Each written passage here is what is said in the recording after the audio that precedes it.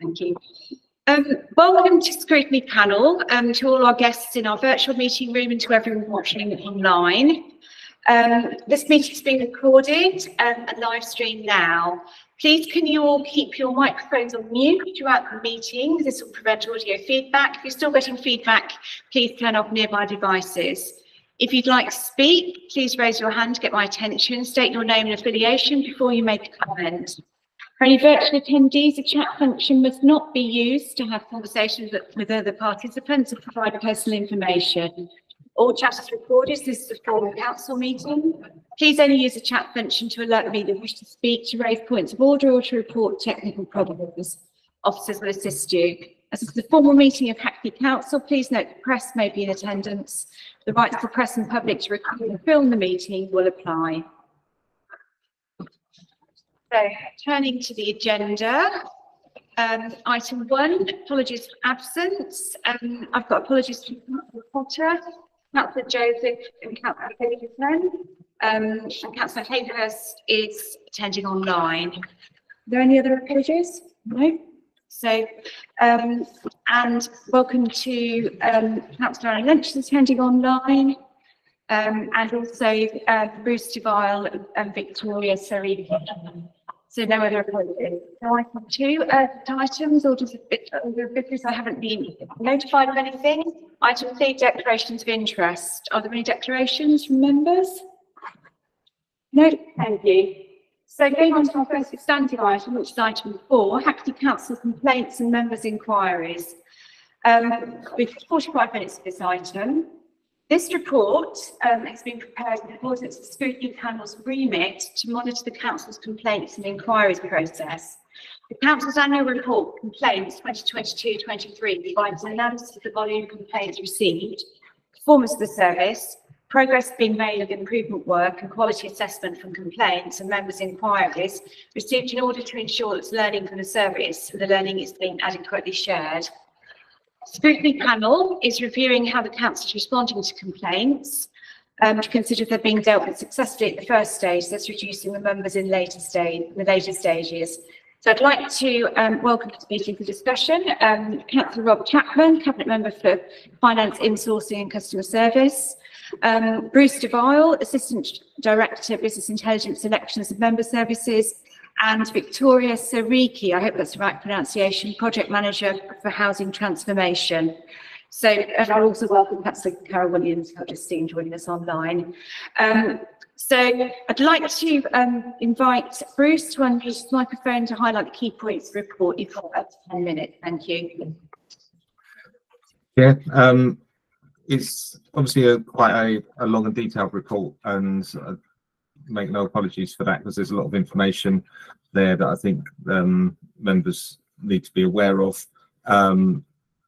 In summary, we continue to see sort of substantial increases in numbers of both complaints and inquiries from members and MPs.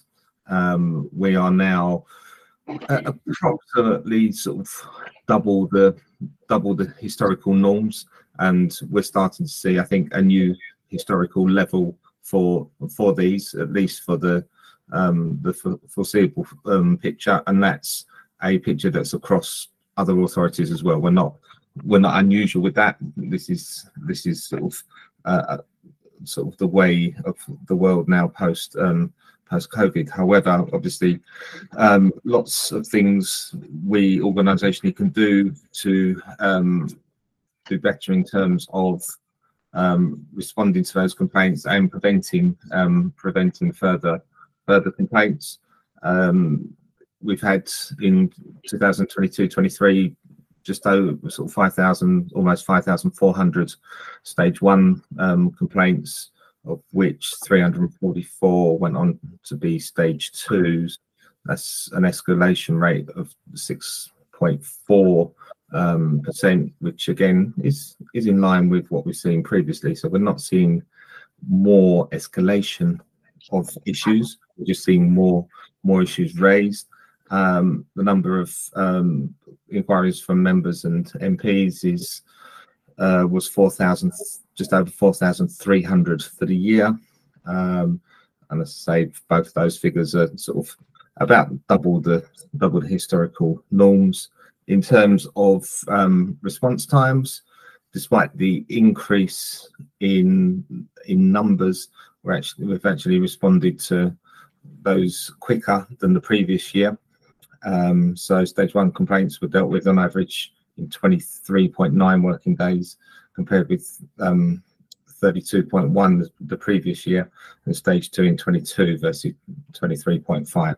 So considering the pressures people are under, we're actually dealing with them quicker. In terms of what the areas people are complaining about, unsurprisingly, I think for most of you around the sort of table and the virtual table, the leading areas is around housing repairs, and we'd obviously expect higher numbers of complaints compared with authorities that haven't got an in-sourced service. Following that, again, the areas are the ones of traditional higher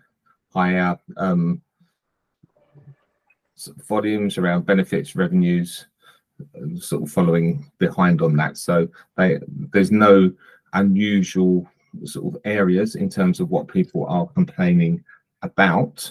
I won't go through it, but the report contains a whole section around learning and the work that's being done around learning from complaints, which I know is key to a number of members' hearts. So there's a number of examples in there around the work we're doing around that. It's obviously bringing a lot of pressure to teams, and there's a lot of pressure on those people dealing with this, which is unsurprising. But at the moment, we're just about coping with that. Obviously, if people remain unhappy, they can go onto the ombudsman. The numbers of going onto the ombudsman has not jumped significantly, and we've seen an improvement in terms of outcomes of the ombudsman this year, and the number of detailed investigations are we sit alongside others. There's a table in there which gives you the comparisons, but we sit sort of in that sort of same sort of playing field as our peers alongside us. So we're not an outstanding sort of an outlier in any of that. Lots more I could talk you through, but there's obviously lots in there, and probably easier to sort of take questions if that's the way you want to go, but quite happily to go through any further bits in detail. Thank you very much, Bruce. I don't know, Councillor Chapman, whether you want to add anything by way of means of introduction. You don't have to. So, yeah. I'd largely leave it to Bruce to. Thanks for your presentation there, Bruce, and to answer questions. Just that obviously there's been a big increase in complaints as we come out of lockdown, and it's just, as Bruce said, we've always pressured, but you know, that's the way the world is, and we do our best to deal with them and learn from them, as set out in the report. The report, just brief, is mainly about complaints rather than members' inquiries, but I just use this opportunity, if I may, to announce that we now have a full-time members' inquiry team set up at last. We've got re-established in the Mayor's office, and we have a new head of complaints, Ben Amin-Natwi, and now 5 staff, fully staffed.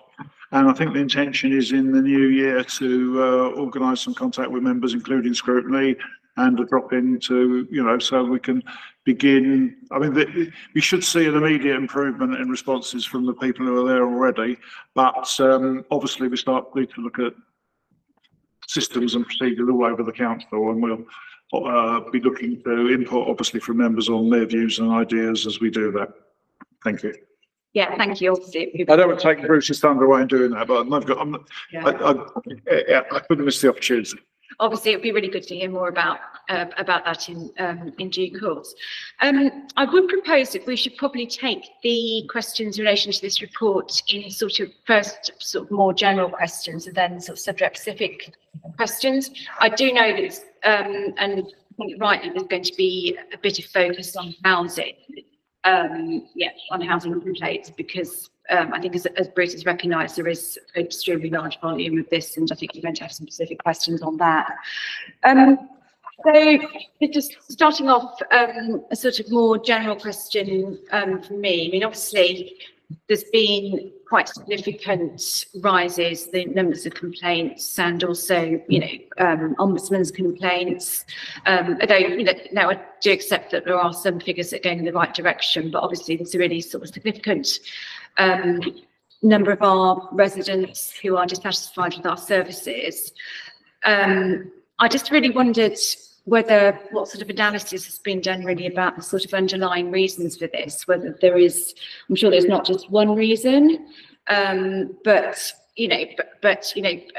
how, and how as a service we're going to respond, because this is obviously, every dissatisfied resident is somebody who's been, feels they've been let down by council services, and, responding to complaints, and obviously potential compensation is obviously, a drain on the council's constrained resources. So I just really wonder what the, obviously you said some things about strategy, but these have been really, really large rises, and I don't think we can sort of ignore that. So I'd like to hear a little bit more about, what's going to be done about this, and also whether there's been any work done really with our sort of neighbouring councils about, collaboratively about the way that they've been, but they've got similar situations and good practice about how they've responded.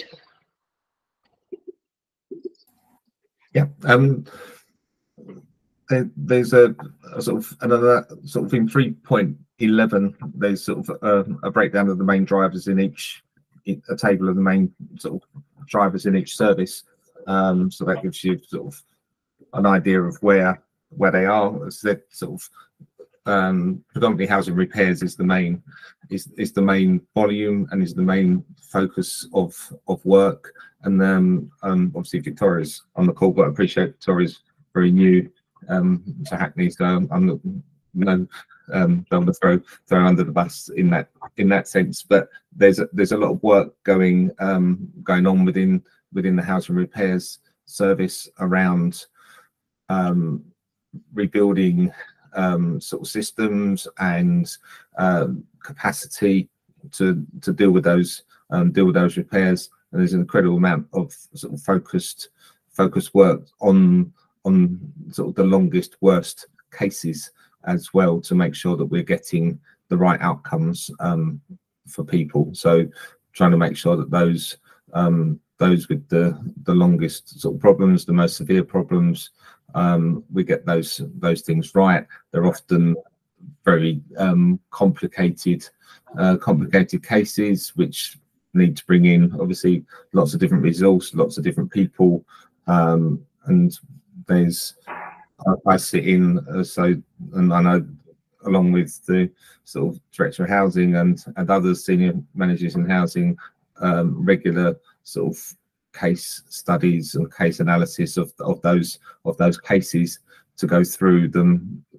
and go through what needs doing, what are the next steps, and to try and resolve those and get people sort of back and sort of issues sorted for them and issues redressed.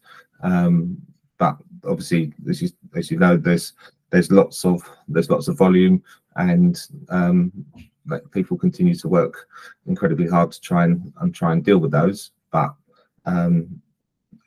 the drivers are sort of from those senior management in housing, which are working incredibly hard on sort of improvement on those housing improvement programs to drive that change. And I no doubt they've spoken to you at different times about those sort of pieces of work. Thank you. And it's obviously useful for us to, I mean, this was an ask for discussion case studies, and where you have used complaints to drive improvement. I mean, I hope that is being done across the services where there is, you know, sort of embedded learning from complaints. So just sort of moving on a little bit, I'm sure colleagues will have questions.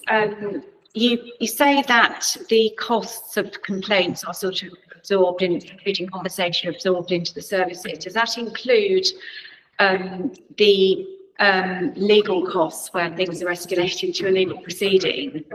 And also, do you have a figure of how any sort of global figures really about, you know, sort of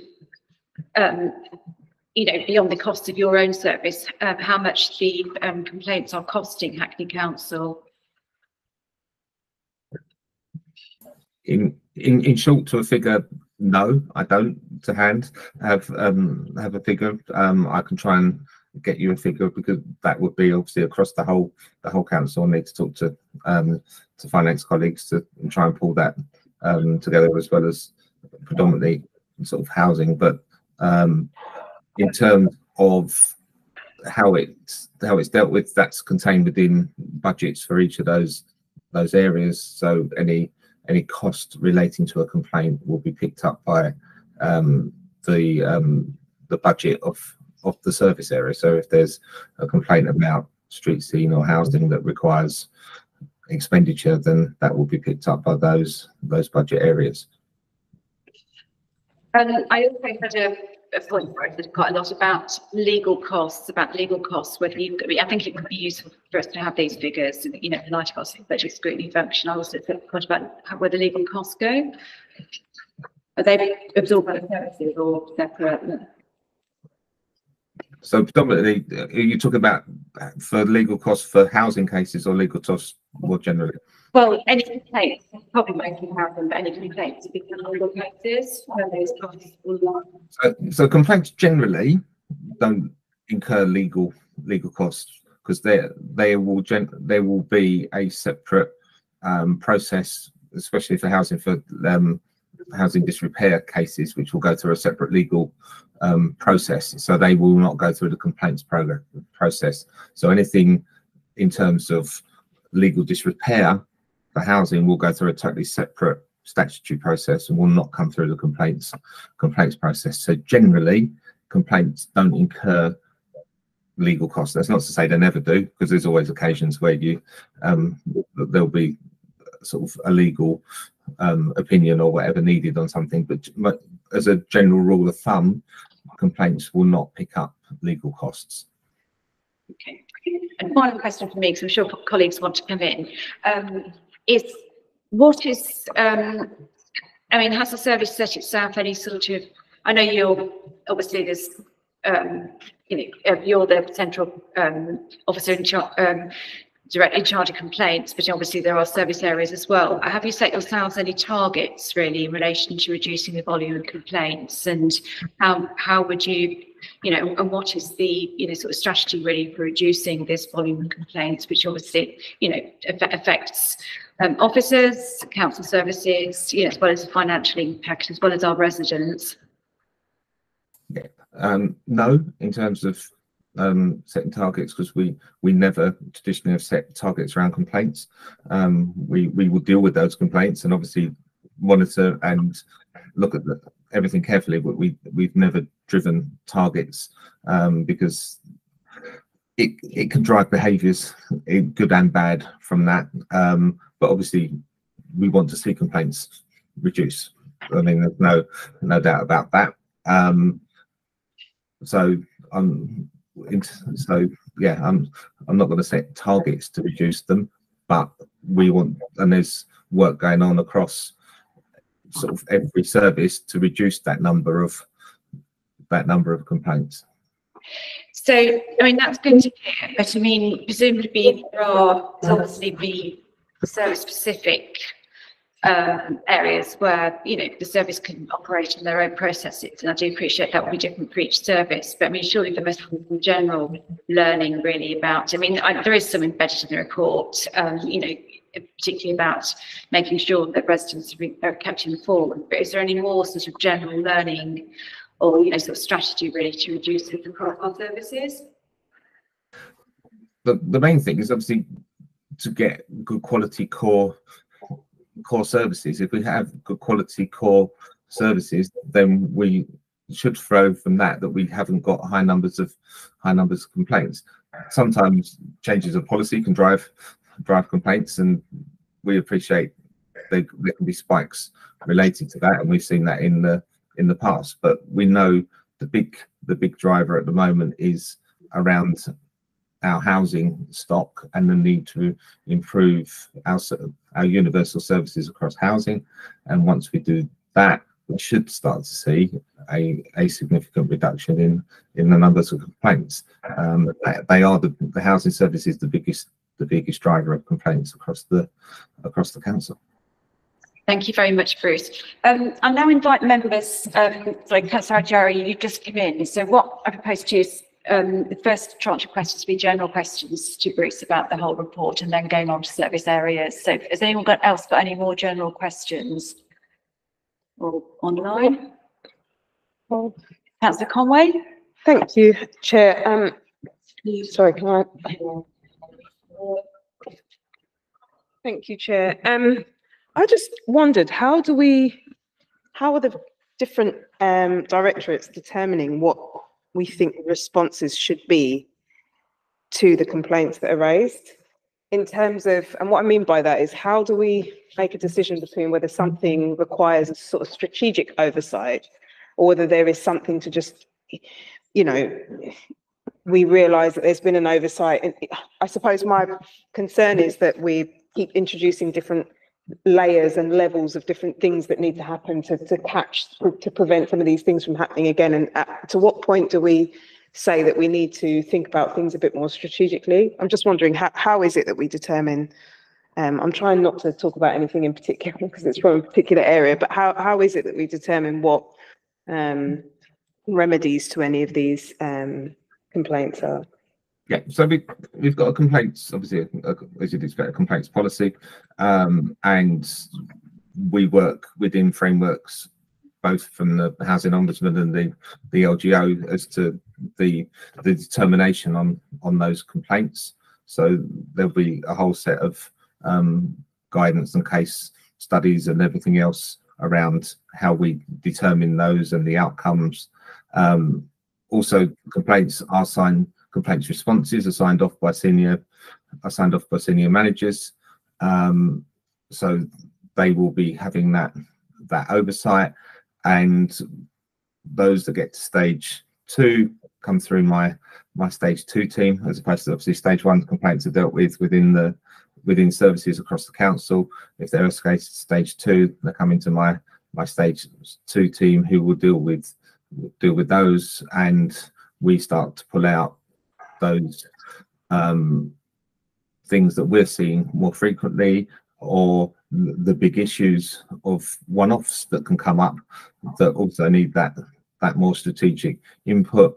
And we will and do go and talk to directors, assistant directors and heads of service directly on cases where we've got concerns. So where stuff comes to us and we're not happy with the way it's been dealt with, we will go and knock on those doors and say that we're not happy with the way it's been dealt with, and start to have discussions about things that need to change. Any follow-up? Yeah, so that's great. Yeah, I think that's So I've got a general one about stage 1 and stage 2 complaints. Obviously, sorry, I thought stage 2 complaints are quite small compared to stage 1. Do you think it's because we've sorted all the problems in stage 1, or the fact is that people don't think it's worthwhile coming during the stage 2? So if they're not happy with their response at stage 1, do they think that they won't get a different response at stage 2?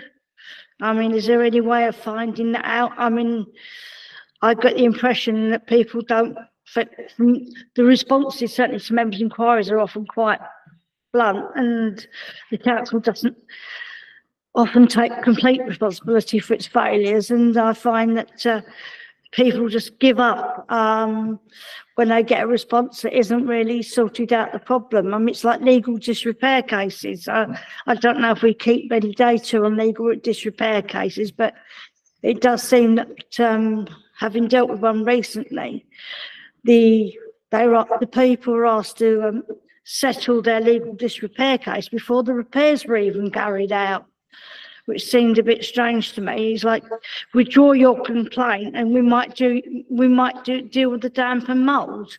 I mean, to me, it would seem more better to deal with the damp and mould and then ask them to withdraw their complaint. I mean, I do think that we ought to look at why people don't go on stage 2. I think it is because if people feel that they've got an answer from the council, that's the answer they're going to get all the way through. And somehow we have to make people aware that there may be a different answer at stage 2. If we've got any examples or any stats on whether there's a different answer at stage 2 to is at stage 1.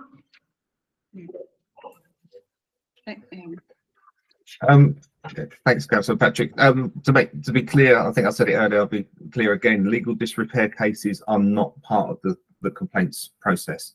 So I can't comment on legal disrepair cases. In terms of escalation from stage 1 to stage 2, we are in line with other authorities. And we, on every stage 1 response, it clearly states how you can escalate to stage 2. So it's not being hidden. So it's there and it's used. We know it's used because we're dealing with those cases and the increased number, but that increased number is in line with the volumes of the stage 1, hence the escalation rate's about the same.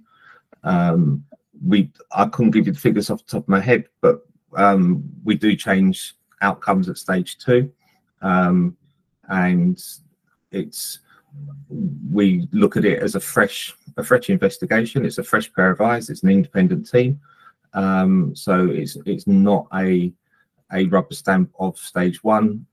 It will rubber stamp stage 1 if it agrees with it, and equally and does frequently give a different outcome at stage 2 if it disagrees with it, or sometimes it's just a push along to get things done. Thank you, Councillor Ajari. Thank you, Chair. This is sort of a follow-on to Councillor Patrick, particularly in respect of stage 2 complaints. I think there is a lack of, well, I'm not sure what the issue is. I can only talk upon the cases that I've dealt with. A lack of clarity in respect to what is considered a stage 2 complaint. Largely, once people have received a response to stage 1 and have a further complaint, they'll lodge that complaint, which isn't necessarily then escalated to a stage 2. And I'm not sure as to the reason for that, because there's been cases that I've dealt with that have lasted approximately 12 months. And throughout that process, there's been that back and forth, but never that escalation to a stage 2, despite the fact that responses differ from the first response received. So it'd be helpful to kind of try and understand that process a bit more. And my second question is also adding on to that, often residents find a lack of customer care in terms of communication with them throughout the complaints process. So we've been outlined in the report that it depends as to the kind of severity and the nature of the complaints. But within that, after 2 to 3 weeks, when our residents are still not hearing back from the complaint services and then have to actively chase and then still not necessarily get a response in a timely manner, there's deep concern about people who are kind of heavily engaged with the service and complaints process as a whole. And so kind of clarification as to what kind of level of communication is undertaken with our residents step by step would be helpful as well. Thank you.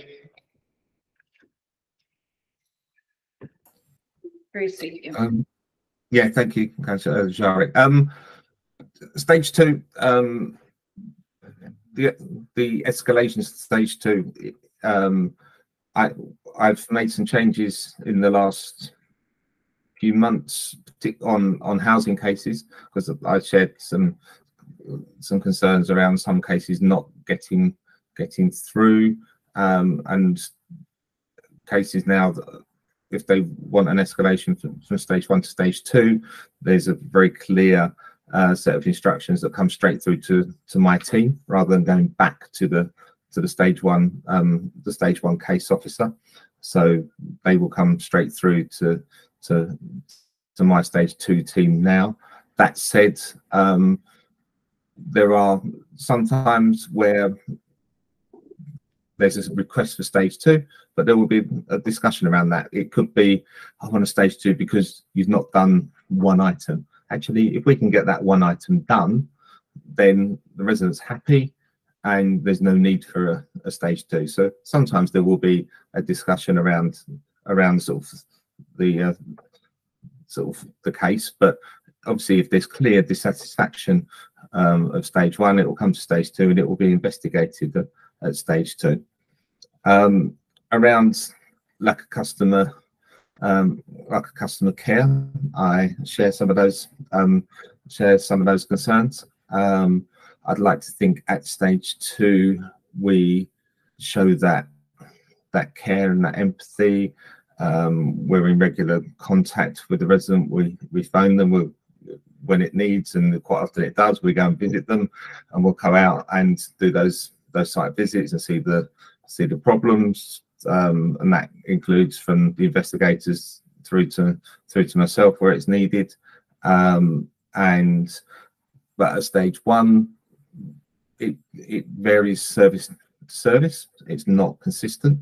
I think some of those problems are due to a turnover of staff in some services, but I can't say that is that service as to what that is. But there is that. Some of it is the volume, undoubtedly, at the moment, where you've got the same number of staff dealing with twice the volume that they dealt with 2 years ago, and in some cases 3 times the volume that they dealt with 2 years ago. So they haven't got time to spend on each case that they'd like to. We've seen that at stage 2. We're dealing with going into this year, we're dealing with 3 times the volume that we dealt with 2 years ago.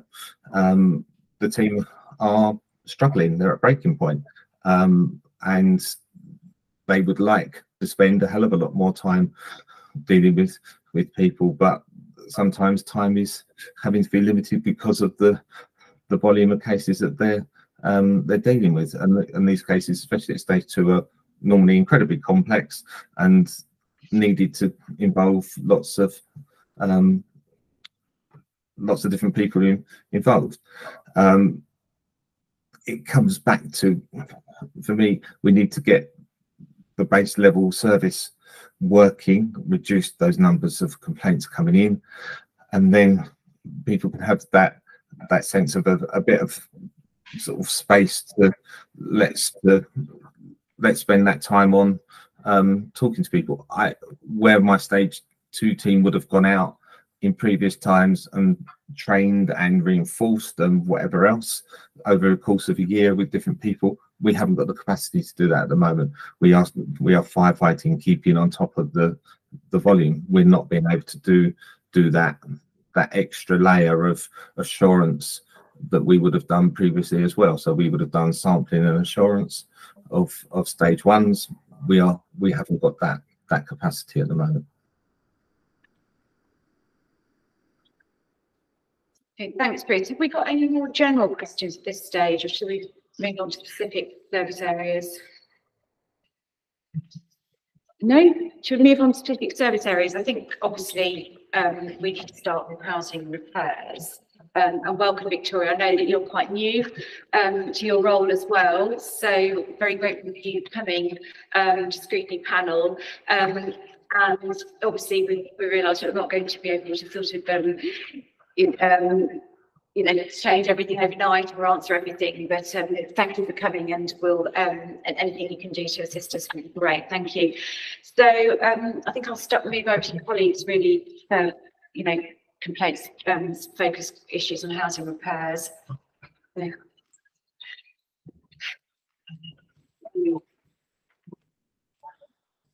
So, yeah, I mean, so as several people have acknowledged, really, there's been a really significant increase at 7% in relation to housing repairs. I know there's been a lot of work done across the service. There's obviously been the, resident engagement as well. So I suppose, really, I think my first question is, what have we, learned from these complaints, and really what is the plan to improve the services, if there's anything? I know this, we're focusing obviously on complaints, but what have we learned from the complaints in terms of service improvement? So I don't know who wants to start with that. Victoria or Hi, apologies, I'm pretty new to this whole system, and I'm just getting the grasp of everything. So I'll just give you everything from a more high level understanding. So currently what we're doing, we're reviewing internal processes on how we handle complaints across the housing services team. We're not really focusing specifically on the repairs team, the building maintenance team, where we're focusing on the whole service, really, and really trying to drum in and having the right people in the room to understand how that's working internally within the various teams. At this point, we're trying to identify what we can do in short-term period and what we can do over the long-term period, and how we prioritize that work. Our aim is still the same, to reduce the amount of complaints coming in, and as well discovering how we can reduce complaints going to stage 2. But that's all I can probably share at this very moment. We're still in the reviewing process and trying to identify things going on in the individual housing services and areas, but that's still going to take a bit of fleshing out to understand how that's working, because obviously it's easy to look at the central complaints management team and to see where things are going wrong, but the internal practices are hard to discover and to flesh out. So we're in the process of doing that at this current point, with the aim to understand what we intend to achieve by a 6 months period against a long-term period, and then we're going to reflect that with the various different teams and report to Bruce's team to ensure that they are captured in that process. That's all I can share at this point. Thank you. I think colleagues will have follow-ups. Who was first?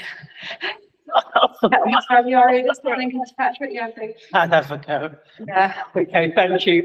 I think we all understand that complaints as a whole at the moment is under immense stress. But for me, particularly with regard to housing complaints, I do have a degree of worry with regard to kind of recent issues that I've had to kind of take up on behalf of residents. I'm not sure how joined up the services are in terms of the interaction with the delivery team and that kind of transfer of cross-pollination of information, and whether that's something that's in the progress of being developed.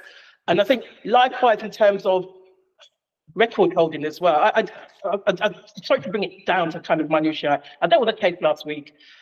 Two tenants in the same building. The responses that they received were cross responses. So responses were reflective of each other's case, all contained within one response. So I'm just trying to understand how things like that would happen, and kind of the level of what kind of infrastructure that you have in place to kind of ensure that records are accurate, the information received from the kind of satellite departments is fed back directly to you as a point of contact. Whether this is part and parcel of the ongoing development of the service is what I'm trying to kind of gather at this stage, to ensure kind of incidents such as that are kind of outlined don't happen anymore. Thank you. Victoria, do you want me to pick up the first bit? In terms of record management, the housing service do not have a housing management system, and that is a big issue for them.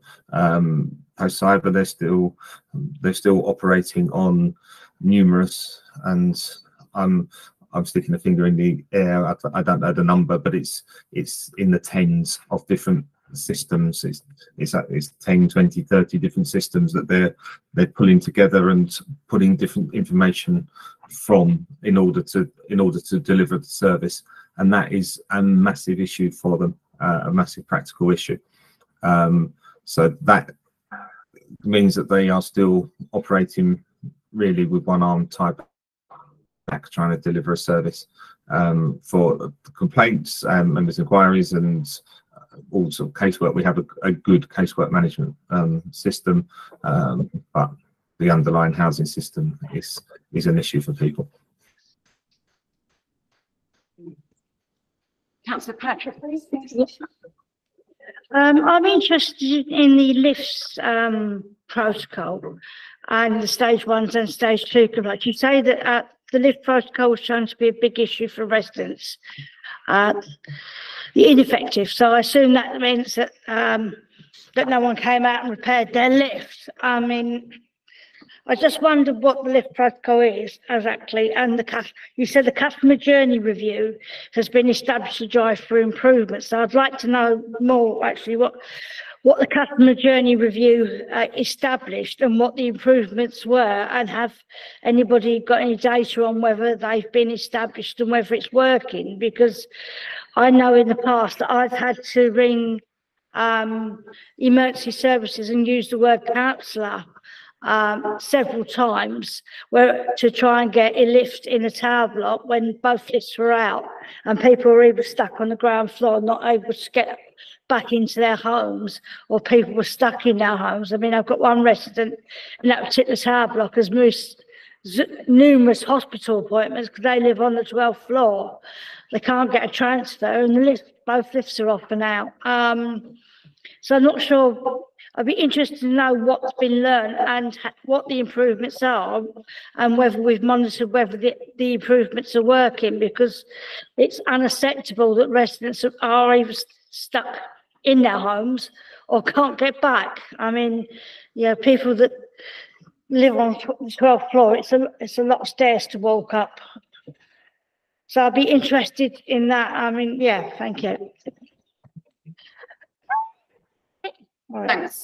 Bruce, do you want to pick that one up, or yeah, I was going to say it'd be one really, councillor, that I'll get sort of a senior manager in housing to come back to you on. I haven't got the detail to hand. I can answer that, I'm afraid, but I'll get someone to come back to you on that one.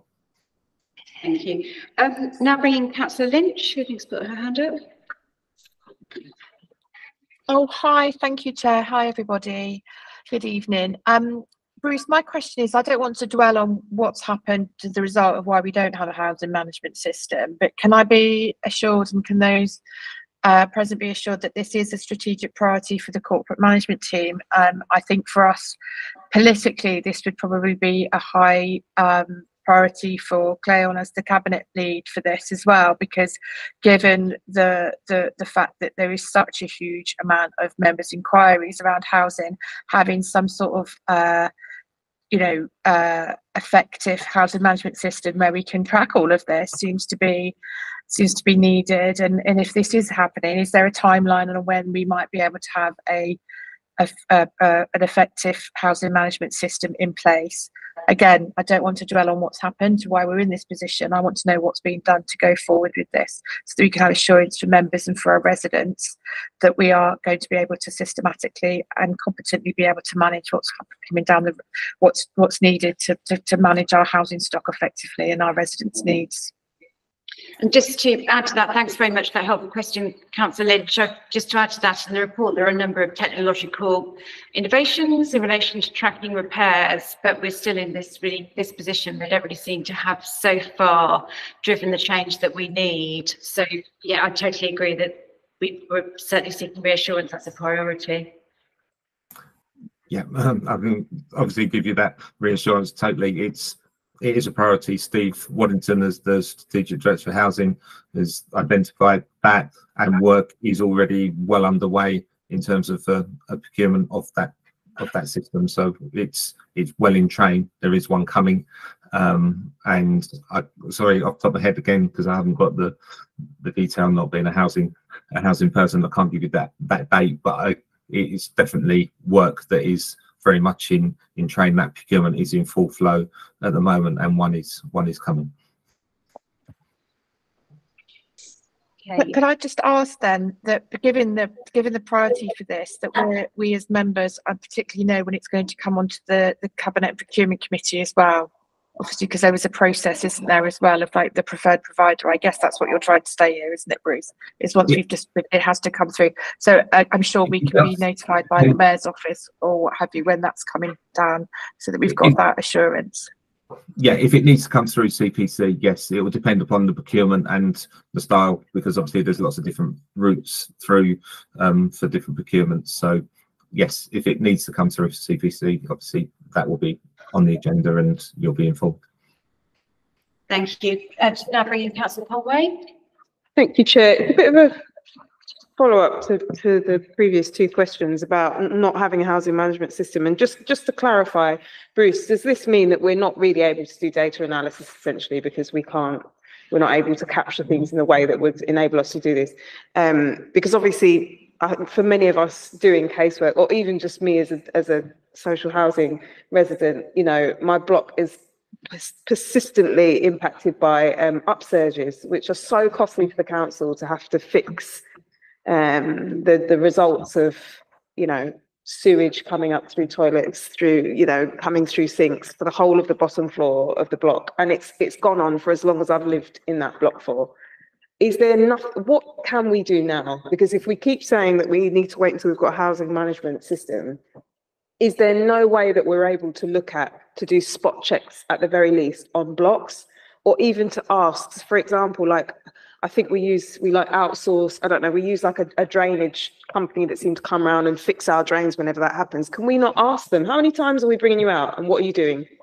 Are you at this same block 20 times in a year? Because if you are, how much is that costing? And do we need to knock on every resident's door and do something else rather than getting you to do this work 20 times? What can we do in lieu of having a housing management system that would work for us?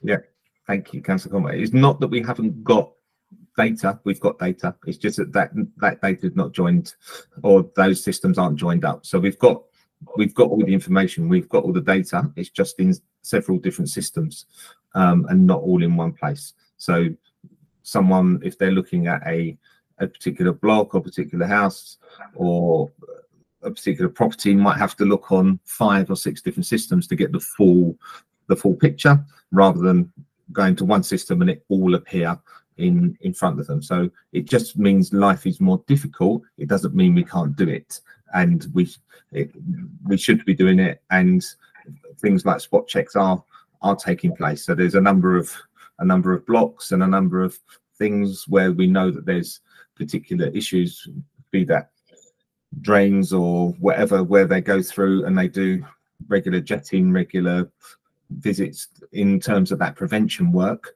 to make sure that we don't have those problems. So if there's a particular blocks that you think need that and aren't getting that attention, then please let myself or Steve Waddington know those, and we'll investigate the data and look at getting those on those programs.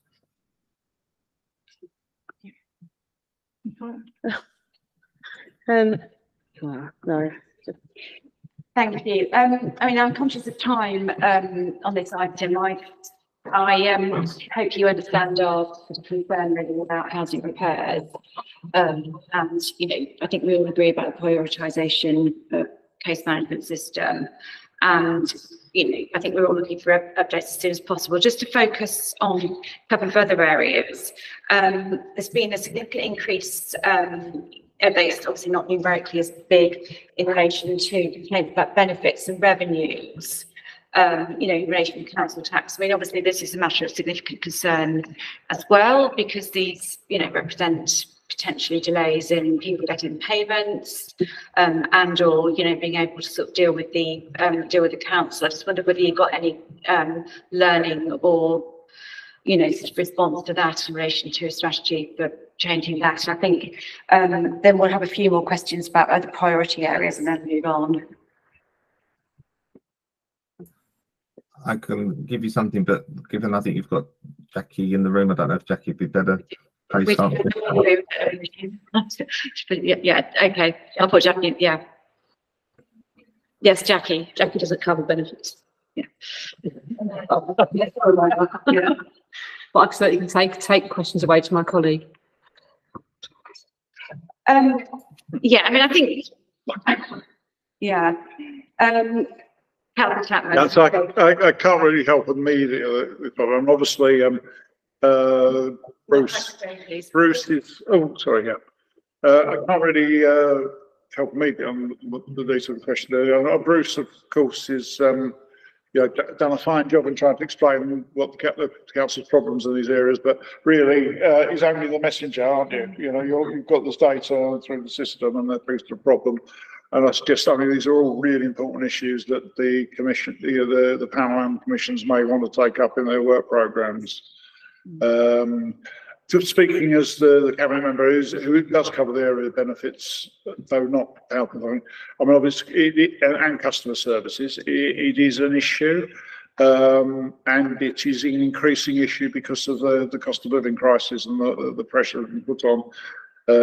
As you'll probably be aware, we've only recently started to, I say recently, in the last 6 months or so, started to chase more actively council tax debts and other debts to the council as a result, with the interregnum over the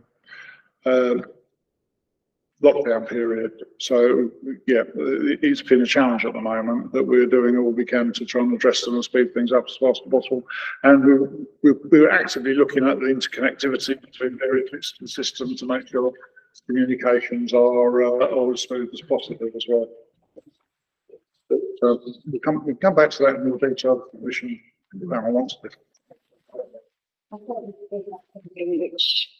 does need to be scrutinised more in part of the other committee system. So just really checking with colleagues whether there are any other specific questions.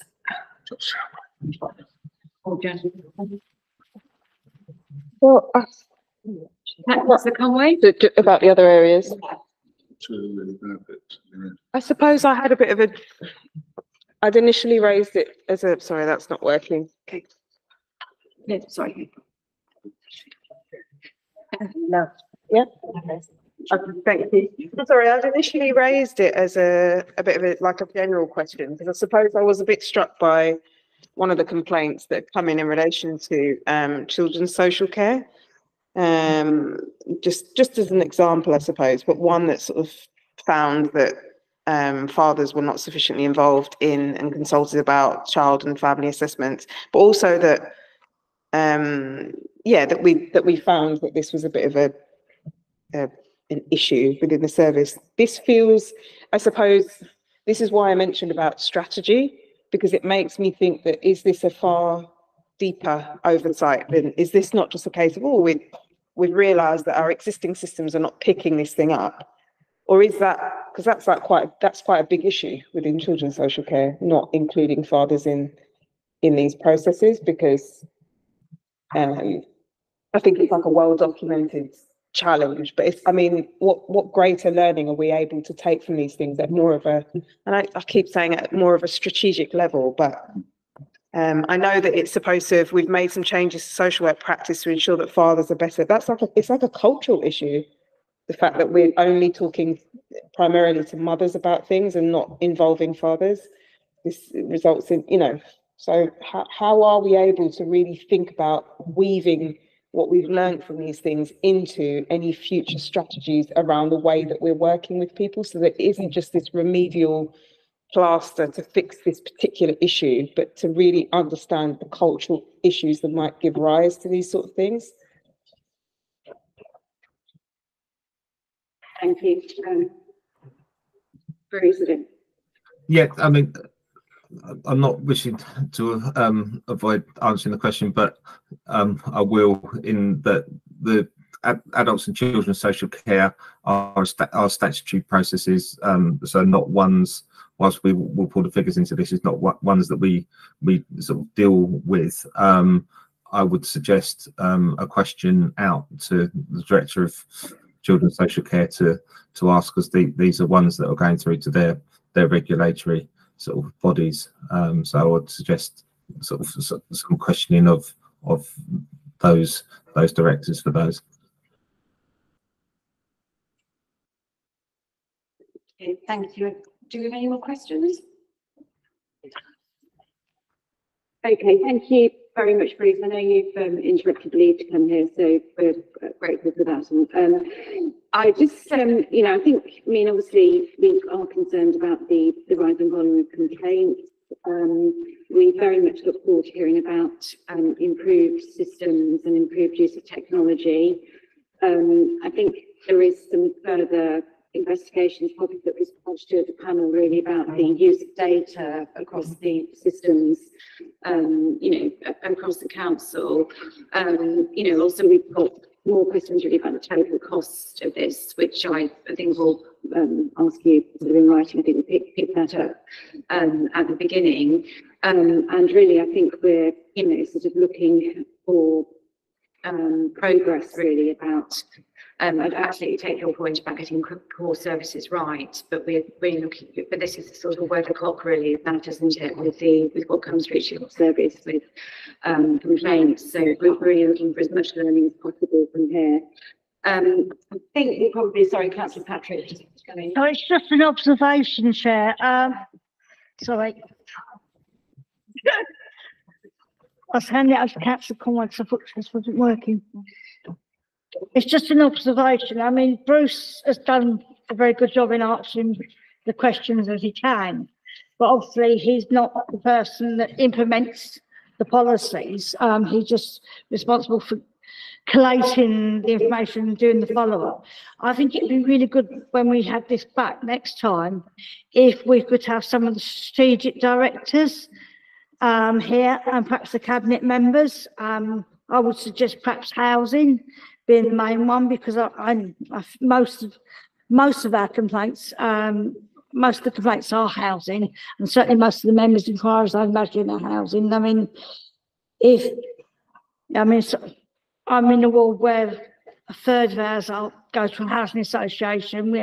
We have two large estates, one's managed by PMO, so the complaints go there, and one's managed by a housing association, so the complaints don't come through to the council. But I'd imagine, looking at the results, looking at what we've got, it's mostly housing apart from some other. So it'd be good, I think, if we could interrogate the directors so that we could ask them directly what they're learning from the complaints and how they're gonna mitigate them. Because I think next year the complaints will be up even further. Certainly, members' inquiries from my inbox. Yeah, no, I agree with that. I think it would be extremely helpful to have this strategic directors, especially as we're going to be reducing some services as well.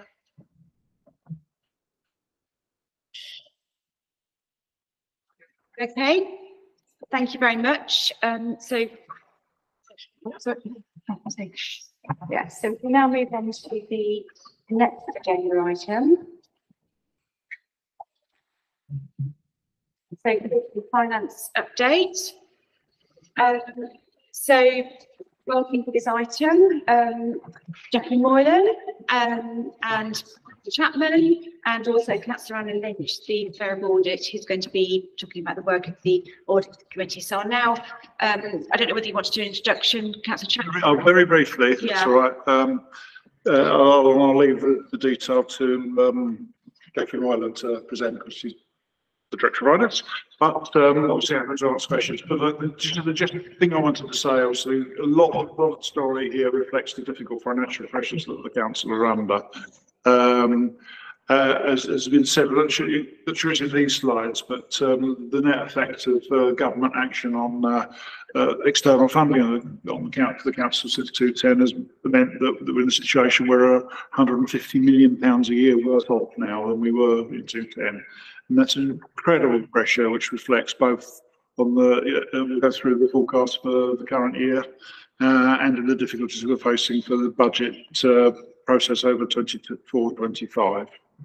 And that, I think, underlines quite a lot of the messages that are in are in here. It's important to stress that because obviously Jackie's officer can't really, and that's that blunt way that it's government action that's put us in such a difficult position. Anyway, Jackie. Thank you.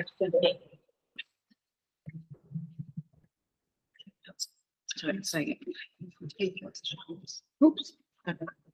Brilliant, thank you. So I'll share a slide pack, and probably the density of this slide pack with quite a lot to cover. Not much.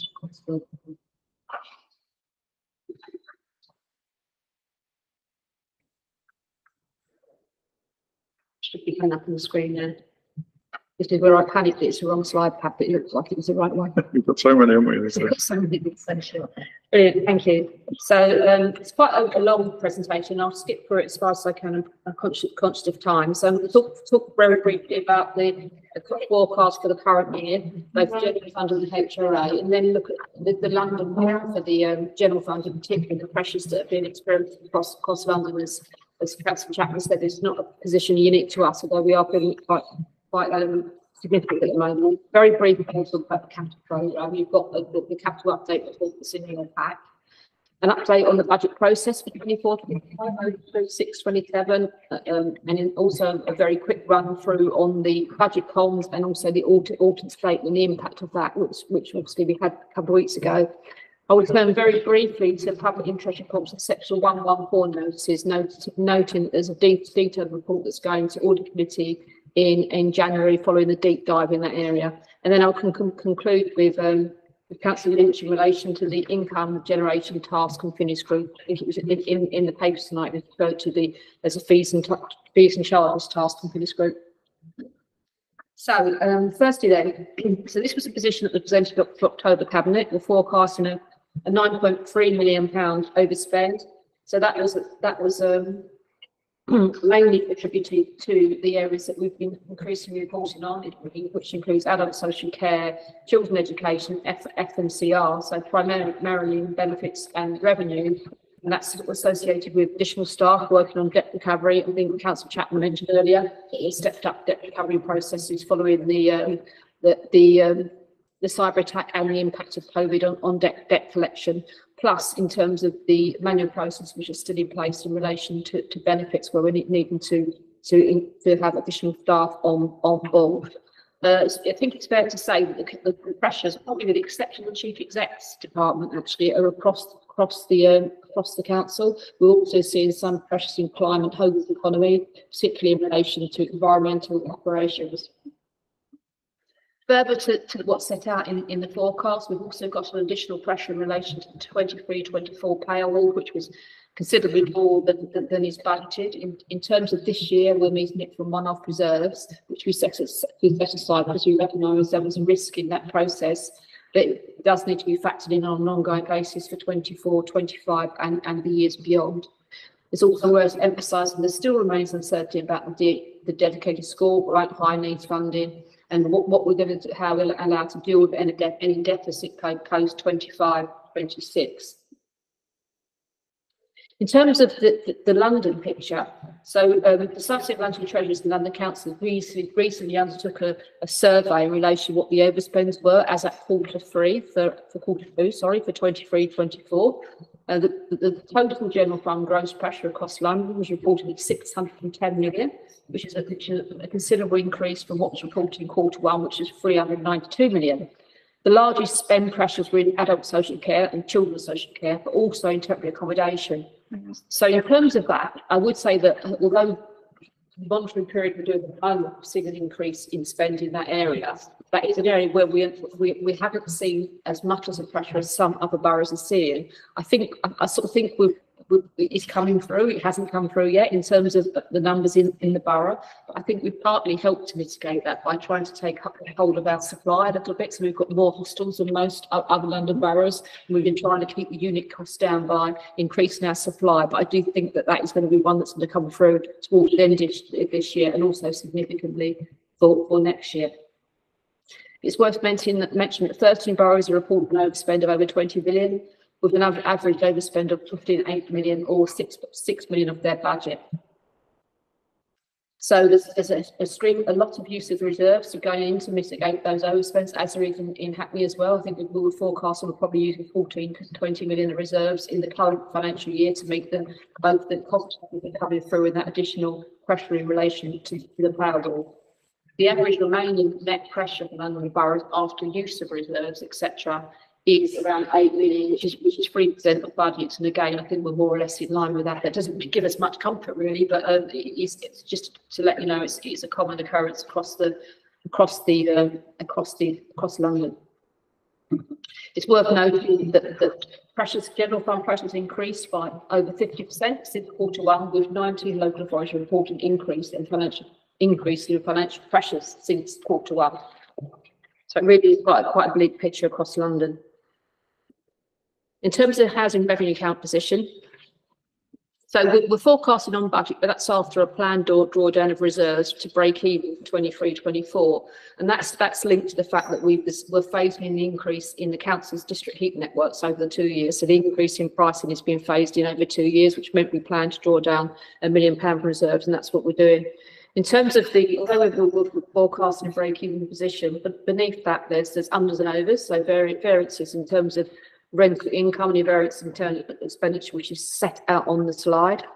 In terms of the main risk going forward, there is obviously risk around energy prices going forward. Also, the 23-24 pay award also affects the HRA, and that will be factored into the upcoming forecasts. Council's capital programme. So in the pack that you would receive tonight, there's the October Cabinet Capital Update report, and that's showing a current year forecast of around 250 billion in relation to our capital programme. I'll be very surprised if it's at that level, because we do experience a considerable amount of slippage. So that's where effectively potentially issues like tenants coming back above the estimates, etc., the need for further work on viability, the ongoing delays sometimes in procurement of some of our main providers, and also issues around housing asset management works, plus other external factors. For example, you sometimes can get slippage as a result of a planning decision, as a result of even a governmental intervention, government decision, and to delay our capital spend. As I say, I think we do still have an optimism bias in terms of our capital programme. We do try and challenge that when we're looking at the budget setting. But it's worth mentioning that although we might spend less this year, we're not saying we're going to spend less overall in the capital programme. It really is those budget slips to the following year. So it's like delay in delivery and when we spend that money. In terms of borrowing, we have undertaken no new borrowing in the current financial year, so effectively we're able to manage our capital programme through internal borrowing. That doesn't mean it doesn't have an impact on our revenue budgets, it does. So because whether you borrow from your internal cash balances or from external, you still have to set aside money to repay that debt. So in terms of increase in interest rates, obviously that has an impact on us, and that's largely driven by yields of the long-term government bonds. So where they increase, we tend to have an increase in interest rates, and vice versa. As I said, so far this year we've undertaken no new borrowing. In terms of budget update for 24, 25 to 26, 27, and members will recall we started the year with an estimated budget gap of 22 million. 24-25 and 57 million across the 3-year period. We've had considerable progress has been made in terms of balancing the budget for 24-25, but more work needs to be done, particularly for 25, 26 and 26, 27, with difficult decisions needing to be made as they are across many local authorities. And I think Councillor Chapman has referred to that in his introduction. So in terms of budget proposals, we had an initial set of budget proposals agreed by Cabinet in July, and that included income in relation to commercial estates and also parking income as we move forward with the parking enforcement plan. And we've got further budget proposals which have been or are going to scrutiny budget commissions in the next couple of weeks, and they will be brought forward to Cabinet in December and in January. So that will move us on significantly in terms of balancing the budget for 24-25. But as I said, a still considerable gap for 25, 26 and 26, 27. The proposals in themselves individually will be some of those, if they're deemed it's deemed relevant, will be subject to equality impact assessments, particularly where there's an impact on services or on staff. but also overall we undertake a cumulative impact assessment across all the budget proposals. So once we've got to January, we've got all those budget proposals in and agreed, a cumulative impact assessment will be undertaken. It's worth saying that the final position for 24-25 will not be clear until we receive the provisional local government settlement. And as always, we don't expect that until the week before Christmas, which isn't very helpful, really. But that's the way it's been for the last several years, really. We'll expect that in 2 weeks' time.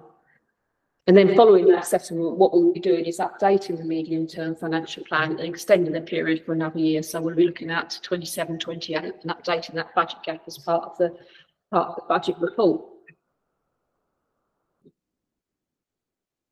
So in terms of budget comms, which I think I was asked to cover tonight, so the Council's comms team have launched a resident-focused consultation to inform longer-term budget setting processes.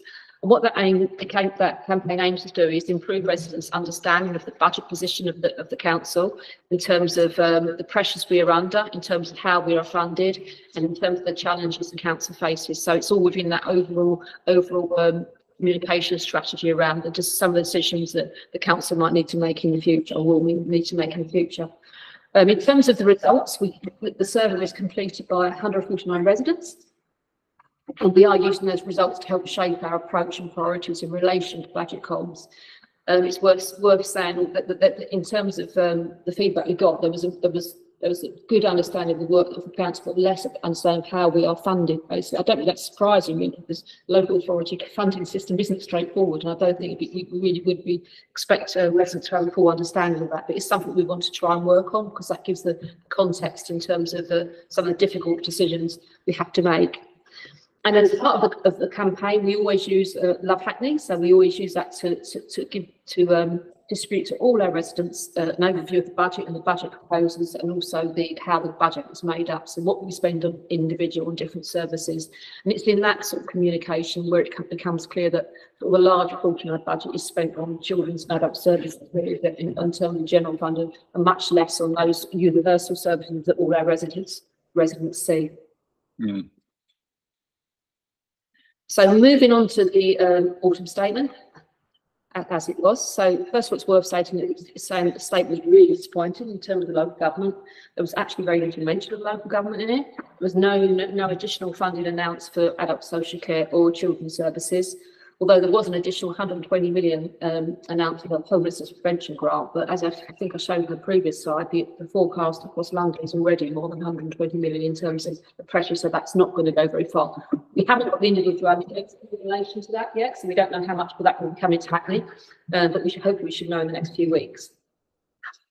The other thing that the autumn statement announced was that the business rates will be frozen for smaller businesses, but be increased in line with inflation for those larger businesses. So those businesses with a rateable value of over £51,000. They also extended the retail, hospitality and leisure business rate relief, so that's 75% relief off bills for another year. In terms of the impact on the council of that, we get funding for that. So where we lose business rates, we get compensated for that through grant.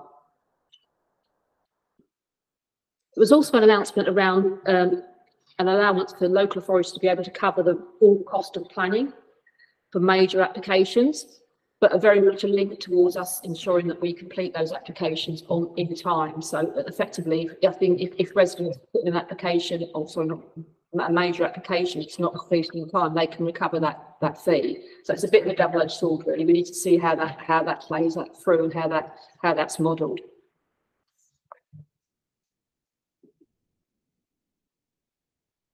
So there's no information on local government spending totals post 24-25. So very little information about what we're going to get in terms of external funding for 25-26 and going forward. I think that's probably as expected given the lead up to the election.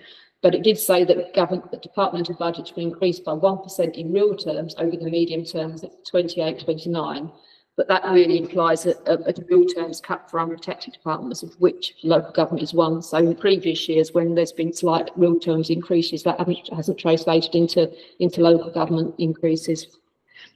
There was an increase in the local housing allowance rate, which benefits people in private sector accommodation on benefits. They're able to claim a higher proportion of market rents through their housing benefits. It doesn't have an impact on us, other than in terms of temporary accommodation. It might help us move residents who are in temporary accommodation through to private sector lettings because they are slightly more affordable. But I think in that there's likely to be a time lag, so that has an impact on our finance, but good news for some of our residents. A third round of funding for 450 million for local authority housing fund was announced, and that was to deliver new housing units and for temporary accommodation. It's worth noting that this is an area where we've been quite successful in bidding against in the previous round, so I'm sure we'll look to be doing that again to maximise what we can do in that space going forward. The forecast that student council tax receipts will increase by 5% in 24-25 and similar levels in the following years. So what that sort of suggests is that the government is still relying on increases in council tax, both in the council tax levels, but also in the properties on which we levy a council tax in order to increase our income going forward. There was announced a £3 billion increase in investment into affordable homes guarantee scheme. Please don't ask me any detailed questions about that one, because I'd have to come back to you. And probably worth mentioning, it's not on that slide, is the confusion over the household support fund. So it seems to be clear in the statement that the household support fund, for which Hackney got 5.6 million for the current financial year to support families in the borough. It was clear from the statement that wasn't going to continue, but then a question on the floor of the House suggested it might do. And the feedback we've had since then is that there's still time, and there might be an announcement in March, but certainly you can't guarantee it. I think it's very, very high risk to rely on that for 2024-25. It's just that's a real blow to our, the way we've been supporting families over the cost of living crisis. No, sorry to interrupt you. No problem. So in terms of the next few slides, I'm looking at Section 114 notices. So this is sort of an area that's been in the press a lot in recent months, and it seems to be ramping up in recent weeks as well. So just to give Scrutiny a sort of a background of what the Section 114 notice is, and when a Section 151 officer might issue one. And it's also worth noting that, as I said previously, that Audit Committee are doing a deep dive in the public interest report Section 114 area, which we reported in detail in January. So first, it's worth emphasising that local authorities cannot go bankrupt. What they do is they issue a 114 notice. So these used to be really rare. I think years ago, Hackney was the first one. It was not as a competition, but they're historically very rare. So this is a report from the Council's Chief Finance Officer, i.e. Section 151 officer, that they believe that the authority is about to incur unlawful expenditure. So that could be for a number of reasons, but primarily they've been issued as they've expected. Section 151 officers expected that expenditure was going to exceed resources. So that's the areas which you would have seen in the press. So once the Section 114 notice is issued, the authority cannot incur any new spending unless the finance officer permits it. And that is for statutory services, or will prevent the situation escalating. So if it's expenditure is going to help them turn around the position, that could potentially be allowed. But it cannot make the position any worse. And also it's worth noting that the council itself must meet within 21 days to discuss how to bring their expenditure in line with funding. And elected members and officers, as well as central government, will examine options to balance their budget for the year. So it does trigger quite a lot of intervention and involvement from government and other officials. And actually, if you get that intervention and involvement, you have to pay for it as well. So it sort of adds to the budget pressure. While there are some technical issues on the HRA and illegal expenditure for some areas, generally the reasons that Section 114 notice have been issued is due to sort of very significant sort of corporate budget failure, and it tends to be around authorities that have taken really big risks of really different and unusual commercial decisions, as opposed to sort of run-of-the-mill sort of budget management and budget expenditure exceeding budgets. Northamptonshire was the first council to issue Section 114 in the modern era, so post Brent, and and it was nearest to what could be described as a normal failure, where governance and leadership failed to make savings, raise taxes, or see risks in time. So that was more of a normal type failure. And then one of the most recent ones is around Birmingham City Council, and the sort of immediate trigger of their Section 114 notice was the crystallisation in June of nearly £750 million in liability in relation to an equal pay settlement, and the unexpectedly high implementation costs of an ICP project. And I say crystallisation there because I assume they must have been in some way aware of that as it was leading up to that 114 notice. But as I've said previously, with the others, we have seen quite normal events where authorities have been significant impact by commercial decisions backed by very significant debt. One of the things that we've found is some authorities have taken on debt which far exceeds their turnover, which is obviously a big risk for the council. In terms of themes that have emerged from those public interest reports, which often precede or follow Section 114 notice, they've included government culture, internal relationships, so that's around sort of inappropriate member involvement, potentially, in some instances, sort of a failure to recall decisions, the rationale for decisions, failure to manage risks associated with companies and company ownerships, that sort of optimism bias in terms of what we expect to get from commercial ventures, etc. A lack of scenario planning, sort of assuming that the grass is the sun is always going to be shining when it might not be. So obviously things like COVID period would have impacted on some of those commercial investment made by some authorities. And I suppose one of the things as well is in terms of the sort of capacity of the councils, as councils have faced ongoing cuts, they've looked to reduce their budgets. Often they turn to the support services and the corporate core, so finance and legal, etc., which in some instances has left them with lack of capacity and a lack of skills in the authority. But it's also worth mentioning that also it's sometimes around officers not taking external advice, not recognising when they might not necessarily have the right skills to assess a proposal and sort of go and moving forward regardless, again, of some kind of optimism bias. And there's also mentioned around audit committee effectiveness, so audit not holding officers to account, not seeking background to decisions made, etc., etc.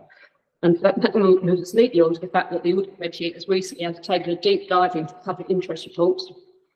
And as I mentioned previously, this is due to be reported back to committee in January.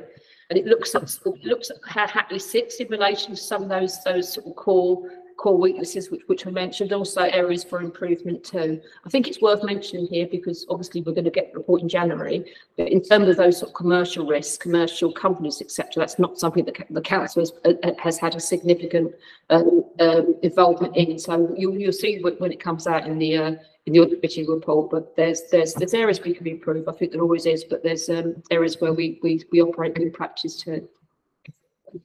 I think it's worth emphasising that I think there's a common understanding and a common acceptance, actually, we're moving into a space now that more Section 114 notices might be issued because of things like adult social care and children's social care, temporary accommodation, because the costs are escalating so much that some authorities cannot balance their budget. I've been talking to colleagues that have they take that various spends take up such a great portion of their budget, even if there was to cut all the rest of their services, it wouldn't balance their budget in the medium and longer term. So really are we moving into that space potentially where there'll be more sort of Section 114 notices issued because of those sort of systemic issues rather than the one-off big commercial risk-taking type venture.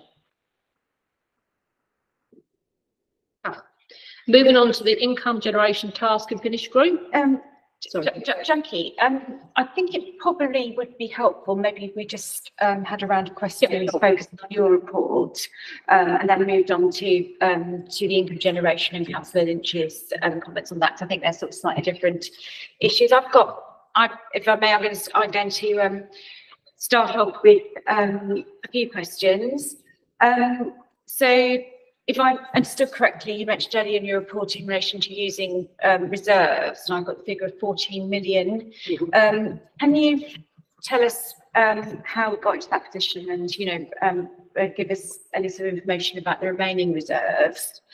And then my second question really is in relation to the remaining budget gap. Obviously, we don't know what the financial settlement is, but whether you can tell us, give us a figure on that, that would be really helpful. Yeah, I'll stick with those two first. They're quite good ones. In terms of the use of reserves, so yes, 14 million, and that's largely driven by the escalation of the children's social care in adult social care, but also some planned use of reserves that we'll be expecting to use reserve this year, and that would include areas like grant, which we've received in advance of etc. So yes, so we will see a dip in. We are expecting to see a dip in reserves this year.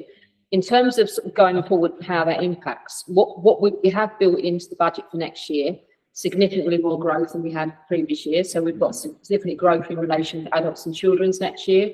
There's also growth built in relation to areas such as environmental ops, etc. So going forward, we've built in growth, which would cover the overspend this year. But what I would say is the risk that's going to go up even further. So I'm not going to say that we're not going to be using reserves next year.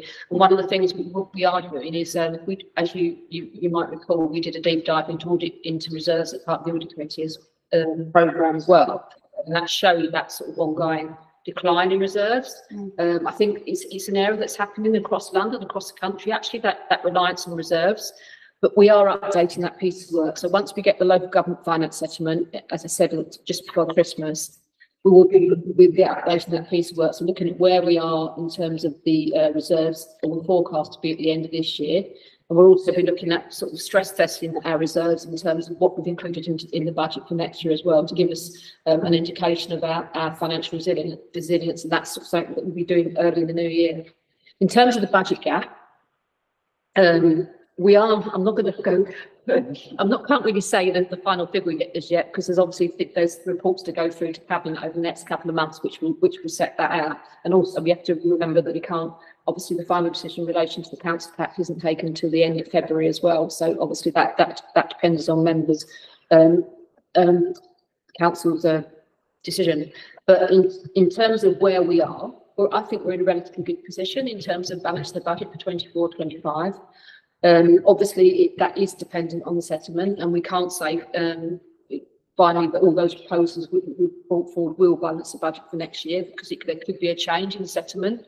I think we've made really good progress, and when I speak to my colleagues across London, I think we're in a good place. But that's not to say that doesn't involve difficult decisions, and certainly sort of going forward into 5, 6, and 6, 7, even more difficult decisions. Are you able to, just to follow up, are you able to satisfy us that we have an appropriate level of reserves to deal with any contingencies that we might face as a council? As part of the budget report, I actually have to make a statement in relation to the reserves of the council. And if you don't mind, I wouldn't mind reserving that to that report. We have got a relatively reasonable level of reserves. I think most councils are finding that they are going down. We are not. We are like most councils. It's not, obviously reserves are one up. Once they're gone, they're gone. And of course, we've got an overspend of 9 million this year. Okay. Thank you. I'll just bring in Councillor Hayhurst, then I think that's right. Thanks, Chair. So can I just drill down to this 9 million? I mean, previously, when we've had overspends, as I understand it, it's been somewhat mitigated by both the fact that within the budget we've put a certain amount aside to go into the reserves, firstly, and then secondly, the way we've set the counter tax base has been at a slightly conservative level, and then we've taken in greater income through council tax, and those two factors, and perhaps others that I'm not articulating, have often mitigated some or all of the overspend. So I'm just trying to get a core understanding of, once those two factors, those mitigating measures, have been taken into account, where does that take the 9 million overspend to? So in reality, how much worse off are we compared to than we were last year in real terms?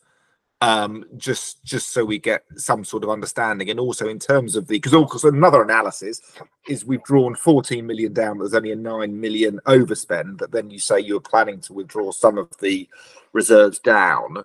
So I'm just trying to understand that picture. And also, does that 14 million also include a notional packaging of an amount of money for the send overspend, which is a continual occurrence now? So can you just think, there are some other specific questions, but I'd rather just get a grip of the overall position. Yes, so in the forecast, we've not utilised, as you mentioned previously, we've not utilised the contingency amount that we've got in there, which we always hold in the budget. In terms of other areas where you mentioned the council tax, in particular around the council tax page, what we're finding this year actually is that what we're likely to be able to utilise to help us with that position is we're part of a localised NNDR pool. And what that can do, that can accrue a surplus to the council. Because there's a level of uncertainty around that surplus, we don't factor that into the budget, so that effectively comes back to us, and we can accrue that to help us with the 9 million position. I'd be lying to you if I said I think we could cover the whole 9 million. I think there will be an additional, potentially additional drawdown from reserve, on top of the 14 million already there. There are other areas where we can go to. We can look at how we're funding the capital programme, because we always include a certain element in the budget for funding the capital programme as well. So we'll take that decision at the year end in terms of what's the best way to fund that 9 million. So there are things there, but not to cover the whole 9 million. And so then, Jackie, so just so I get in real terms how much of a diminution in real terms there are of the reserves. And I understand the point that the reserves are allocated for different categories, but can you give us in what sort of percentage reduction? And I appreciate, I don't know, whether you actually can give us the real figures in this meeting or not, just so we have just some oversight and understanding. What is the real term likely diminution of reserves? Because obviously there are mitigating measures that you can draw upon there. So are we talking about a fairly small, but a 1 or 2% diminution in terms of reserves, or are we talking about a much, once you've taken into account all those factors, or are we talking about a much more substantial reduction in reserves? Are you talking on top of the 14 million, or in totality? Well, I'm trying to still understand, but that 14 million presumably is mitigated by some of the matters that you've indicated. So it's in real terms, in crude terms, if we had 100 million in reserves at the start of the financial year, but because of all the mitigation measures you've put in place, okay, we've got to use 14, but some of that comes back. Are we only actually at 98 million at the end of this year? What is the real term wash through of the reserve position? So what we had at the end of the year was around, I'm saying this from memory now, was around 150. And so that is quite a significant sort of run through of our reserves, I would say. But as I said previously as well, what we need to do is once we get the local government finance settlement in, we'll look at that again. And the other thing we have to look at as well is we need to work through. So what we're doing is working through our reserves in terms of actually what's there for a specific purpose, in terms of, capital spend, etc. And we've got set aside in capital spend. What we've got there to mitigate things like this, risks like this, in order to make balance our budget in here. But can I suggest that I do bring something back in once it might be better to bring that back more formularised once we've had those discussions with Councillor Chapman as well. Yes, I mean, please. I mean, in reality, it's because if we were at 150 and we've used 14, but we claw back 8, 9 of those because of reduced capital spend and council tax, then in reality that gives us some idea, and in a way that's obviously concerning for all the reasons you've outlined, but it's not as concerning because in comparative terms, it's a fairly, it's a smallish chunk, and we can sort of understand where we are better. So it's really just big. With the number of local authorities now going to the wall, I think I just really want to just be a little bit more on top in terms of what is the real position in terms of when we're given these figures, what it actually means in real term at year end. And I think we need to know, because we have responsibility here, just having some oversight and being on top of that. Can I say what, as we are on top of it? I know you are, but I just wanted to make sure that we're clear what we'll share with sort of various colleagues before we sort of bring it down the screen. And also, one of the things I really want to do is that I want to do some sensitivity analysis on the reserves as well, because obviously we've made assumptions in the budget for next year around sort of growth and budget pressures in certain areas. If those assumptions prove to be underweighted, etc., that's going to burn for our reserves quicker. So really, I want to do that sort of more detailed piece of work, so everybody understands the position we're in. And then we bring that back here. If that would help. no, it would, and I know you're on top of it. It's just I think increasingly with a number of local authorities facing difficulty, I feel personally there's a great responsibility on us just to understand it in very real terms. Absolutely. Yeah. And I just want to do that, and you know, and I also, we all have to understand there are a whole level of assumptions underpinning everything here, and you know, we're not going to beat you over, you know, for things like that. But I just want to have the best understanding that we can have on it. Yeah, no, thanks very much, Councillor Hayhurst. Yeah, and I think it would be really helpful if we, I just bring Councillor Chapman. Yeah, I mean, I think, you know, it's an essential part of our oversight function that we do have, you know, understanding of these issues. Just bringing Councillor Chapman, I haven't forgotten Councillor Jare. Thank you. Yeah, just a little bit about reserves in general terms, and I know Councillor Hayhurst has a pretty sophisticated understanding of it, as do the members of this body. But it's just worth saying that the myth that there is, you know, a source of financing the reserves, it's got to be dispelled, really. You know, they're all there for a specific reason, or the general reserve as a balance. If you do dip into it, you know, you can only do that once. It can just meet your problem. It can't finance ongoing expenditure. And you also have to put it back again, otherwise you're in a very exposed position. So it's not, you know, it's just a way of getting, it's an way of insurance, really, self-insurance. You could look at it in a funny sort of way, couldn't you? Of getting you out of problems. It's not it can't be a way of financing expenditure.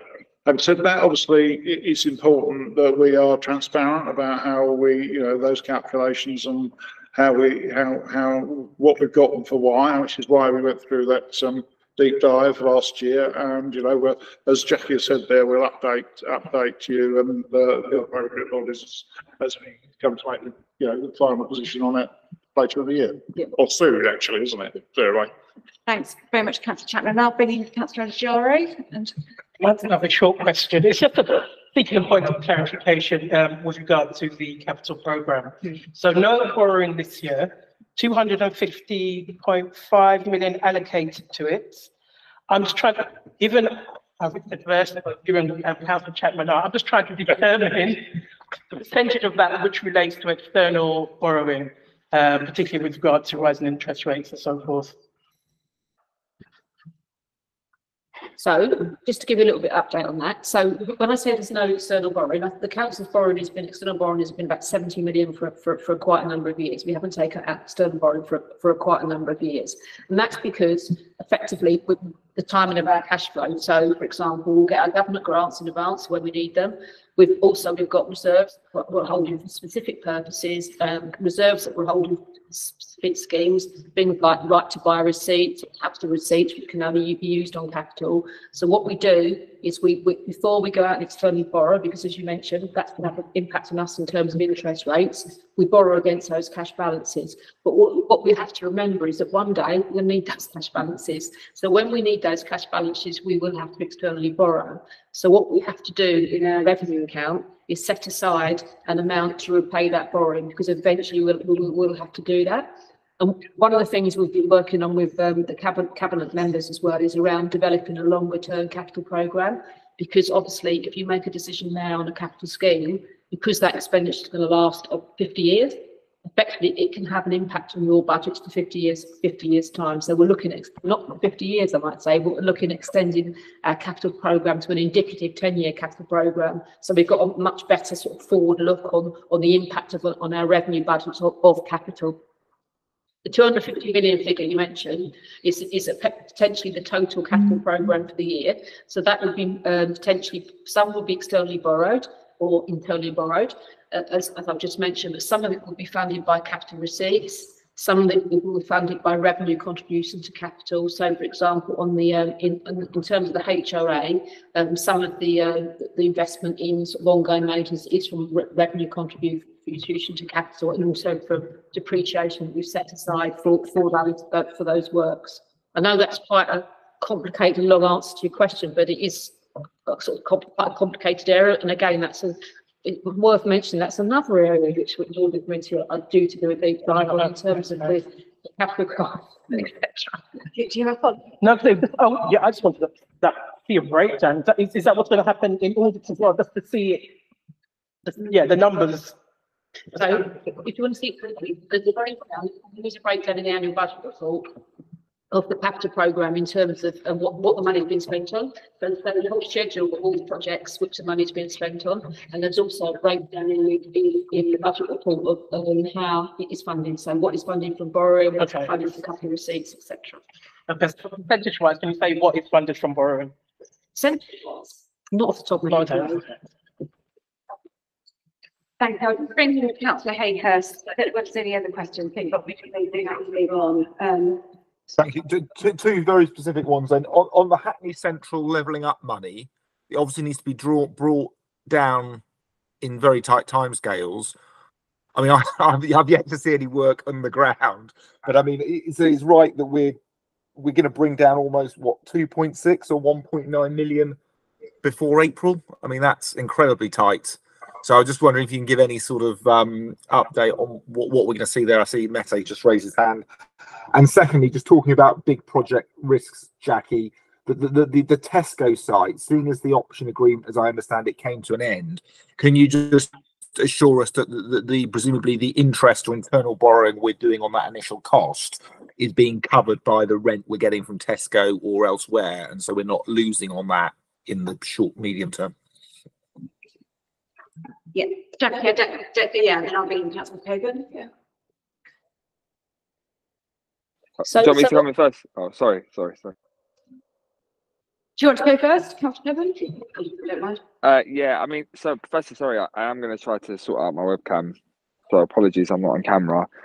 Just to Councillor Hayhurst's question around the Hackney Central Levelling Up Fund. As you know, 10 million of that roughly is around ring fence for the Amos Road Pembury Circus scheme that we I know you passionately have been advocating for as well, and I think we'll be bringing a paper forward to Cabinet which will outline designs in December, and we would hope that very rapidly you'll start to see works being carried out from next year. So you know, I can't say much more about the detail until the Cabinet papers are announced and published, but that will be coming forward in sort of the December timeline, and hopefully the works will start next year. I understand that it's going to be on the agenda of this future meeting of the Skills Economy and Growth Commission. So there'll be more information there.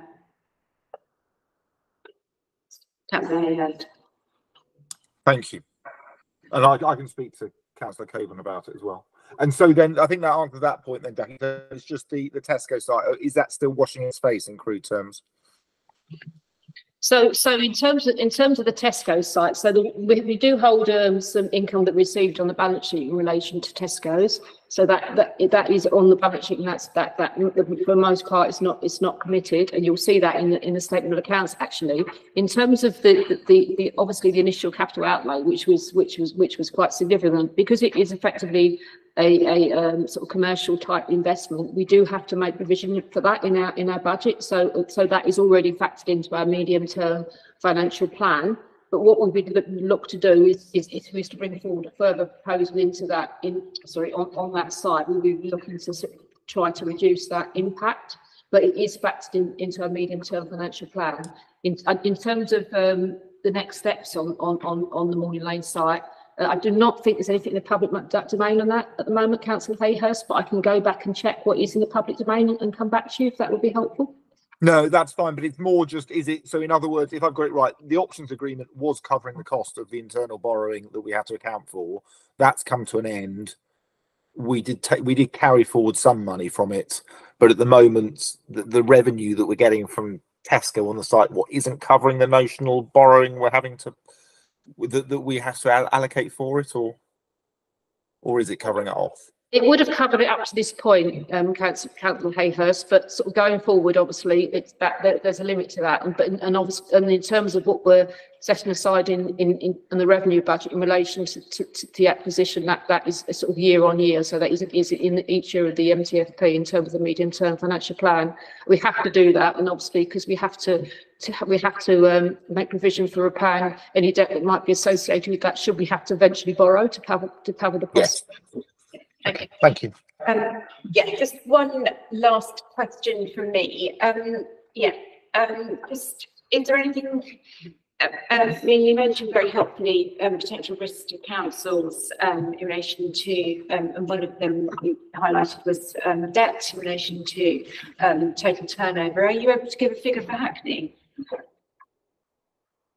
For Hackney, sorry, yeah, in relation to the level of debt in relation to total turnover, we've obviously talked about so we have got a external debt level of circa 70 million. Our gross budget is around 1.3 billion, and net budget is around 365 million, and that is relatively low compared to other boroughs. I can probably provide you some charts actually showing where we sit in relation to other boroughs, but it's worth mentioning, as Councillor Chapman alluded to earlier, we are moving into space now where we've got we are likely to be borrowing a much greater proportion in relation to our capital programme, and that's because our sort of capital receipts now are either depleted or they're already committed to projects which are on the capital programme.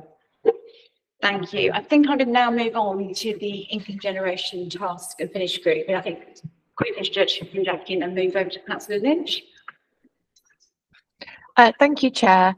So as Jackie's just spoken about, and I just wanted to make a couple of points. I think there's something really important around some of the work that Jackie's done around the council's doing around communicating to our residents and people understanding what we have a statutory duty to pay for and what is discretionary spend. And I think it's incredibly poignant that the conversations that are happening around councils, particularly Nottingham, is that they were at a point where they literally couldn't meet their statutory duties. So I think when, you know, echoing what Councillor Hayhurst has just said, when we are, as you know, elected representatives for our residents, we have an absolute duty, responsibility and accountability to make sure that we are able to provide the high quality and the needs to keep our streets clean, our bins emptied, our children educated, and our vulnerable people cared for. And that's certainly what I am focused on, in making sure that we can meet those duties. So coming on to that, one of the things that the council is looking at, and it is very prudent and absolutely appropriate, is how we can look at our income generation opportunities. We've already heard that currently, even with a huge cash injection, our demand for those statutory duties and other spends that we want to do, we need to look at other options to be able to fulfil that. So an income generation task and finish group has been set up. I've humbly been asked to chair that group. We've met twice. Again, similar to sort of some of the conversations we've had tonight, there's only so much we can put into the public domain about that.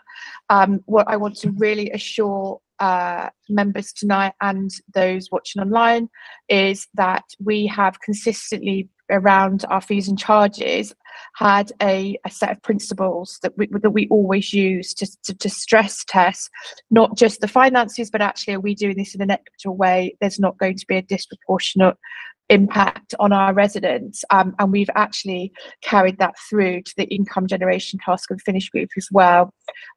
So very much it's in early stages. This is all fitting together with the council's overarching strategy around having a commercial strategy rather. So it's all fitting in very well, and as good councils do, we have a great partnership between us as politicians trying to set our policies and implement options around income generation, and also have the advice from Jackie and her team around, particularly Deirdre and others, around options that are being brought. And again, as members will know, and I think it's really useful maybe for that to be made more clear, particularly for those that not always sure is around how decisions are made around the budget and around things such as income generation. So there will not be a situation where all of a sudden something is going to be proposed. There is an absolute robust process within council around things going through to cabinet, then coming to group, and then obviously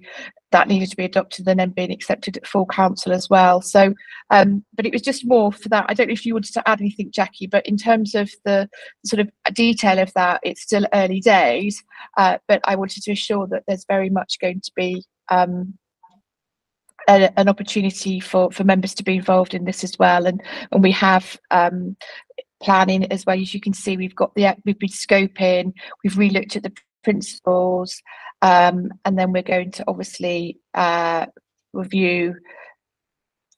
In November, we did have a start to look at some of the proposals, and actually we found that there was a considerable amount of quick wins. So how do I say this? We had certain areas of the council that we can that are overachieving, particularly around Hackney being a desirable place for filmmaking to be undertaken.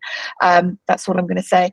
But yeah, and then we have to be reminded that fees and charges are regularly reviewed in line with obviously inflationary pressures as well. So so those increases will happen. But again, it's just to give people within scrutiny chairs and those within the council that we are not just going ahead and starting to sort of do income generation streams that may not be appropriate. But again, it's balancing our need to look at other forms of income that we can do to ensure that we can get the council running.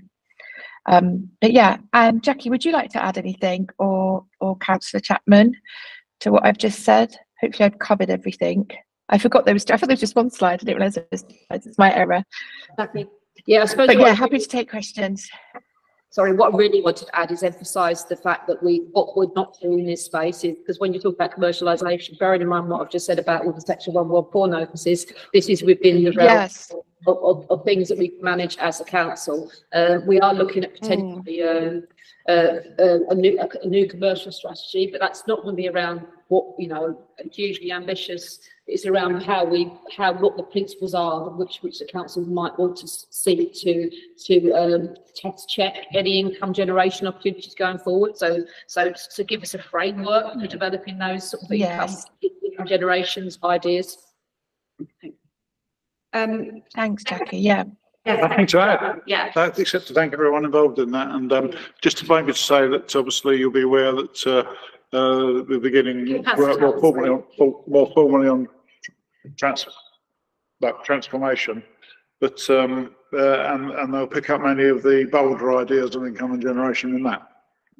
Thanks very much, Councillor Lynch, and reporting on this work. I just thought it was really important that part of our sort of budget scrutiny responsibilities that we're aware of this sort of work stream. It's really helpful to hear about those initial stages. So I'll bring in Councillor Hayhurst. Anyone else? Thanks, Anna. Great work. Can I just ask, when we introduce or increase a new charge, do the following year we've got an internal audit process to actually check that we are generating more money than we did under the old system because of perverse consequences? And I keep thinking about skips. So if you've ever done a building project in Hackney, you know that the permit for a skip is a fortune.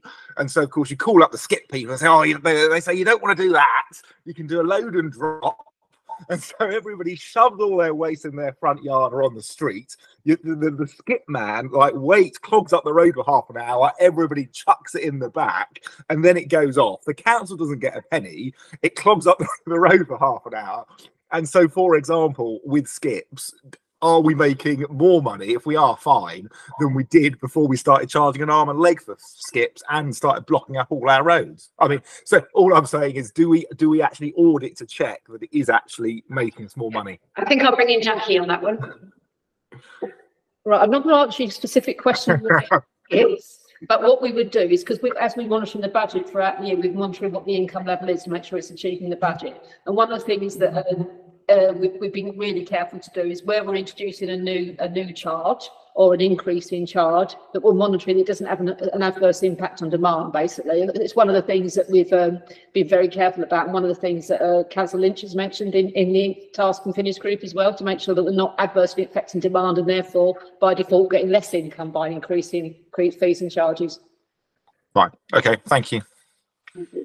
Are there any other questions on income generation? In which case, thank you very much, Councillor Lynch. I think it's been really helpful to be aware of that work, and I think they keep in touch really. So it's quite.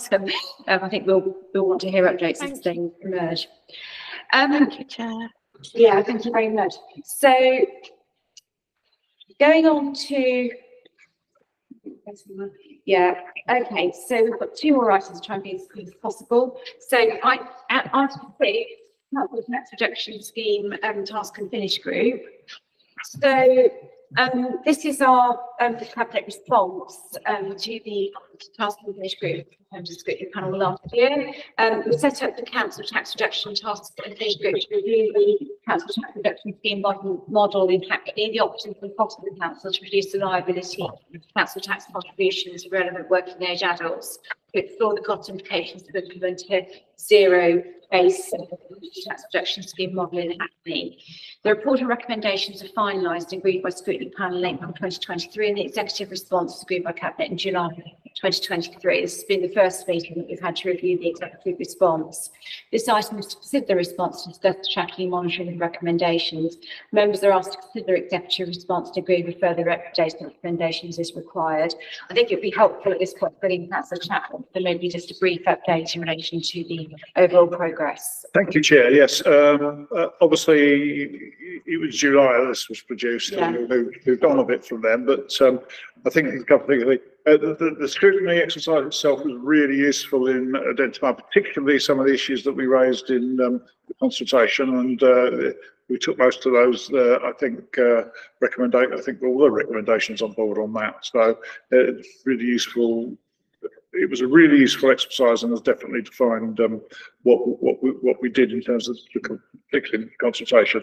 The scheme itself, we've formally consulted on, with a very positive response back from the community and voluntary organisations that we engage with. And we expect that we'll be asking Council to implement, Cabinet and Council to implement it. I think it goes to Cabinet, sorry, I don't know, December or January, and certainly to Council with the budget.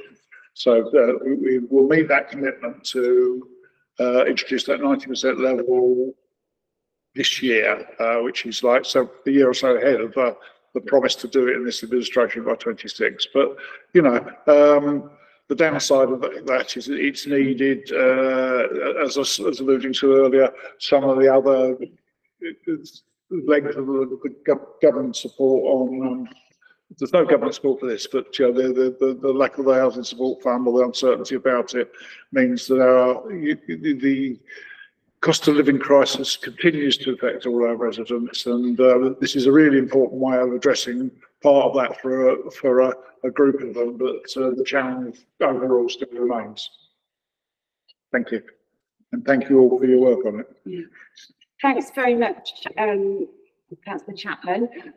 Yeah, I mean, it's really helpful to hear the update. I don't know whether other members have got any questions. I had a couple.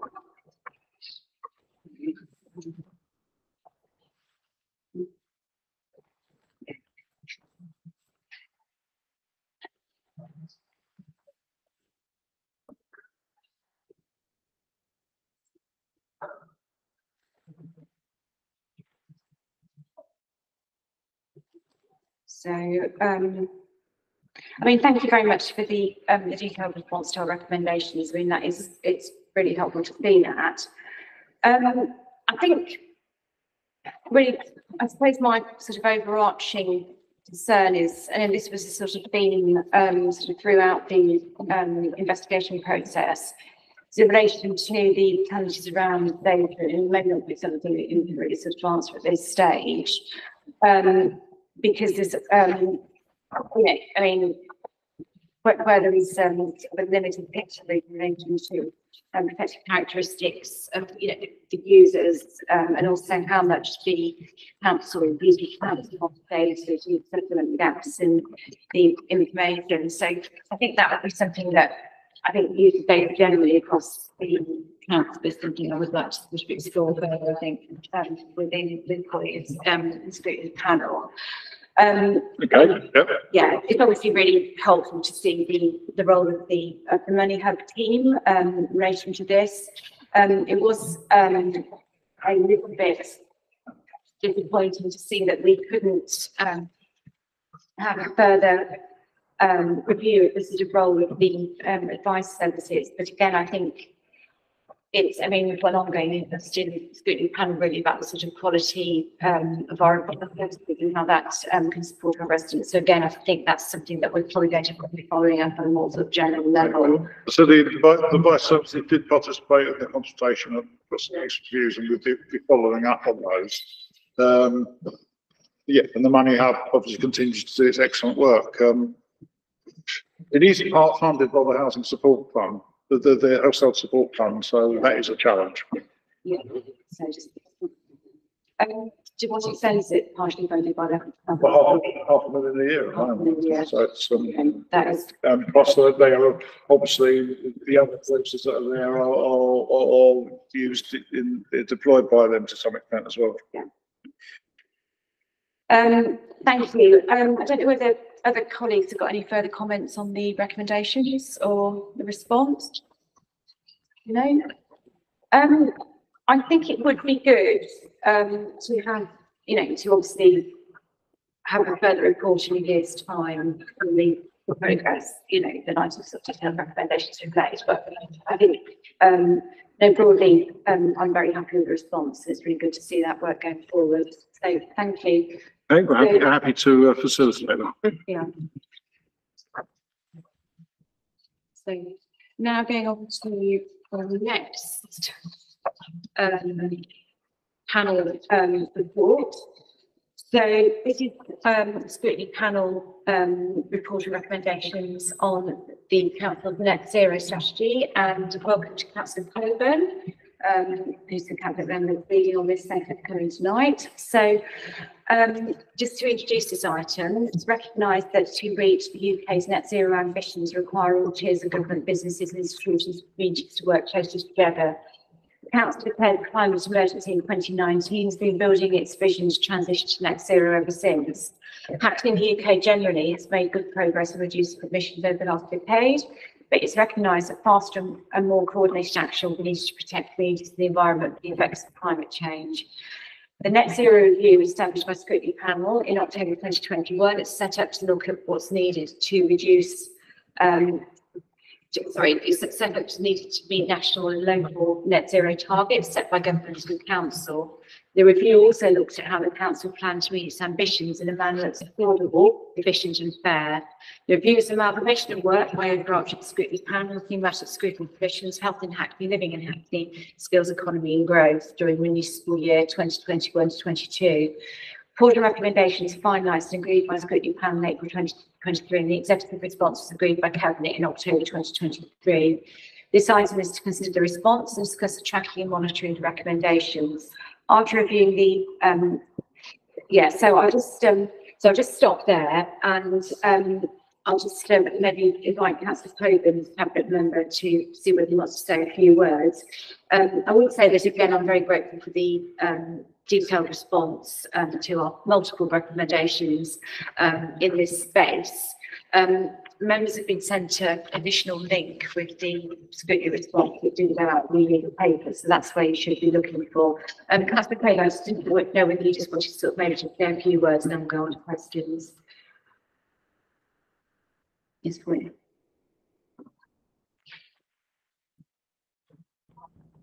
That's it. We can see you now, we can't hear you. You're on mute.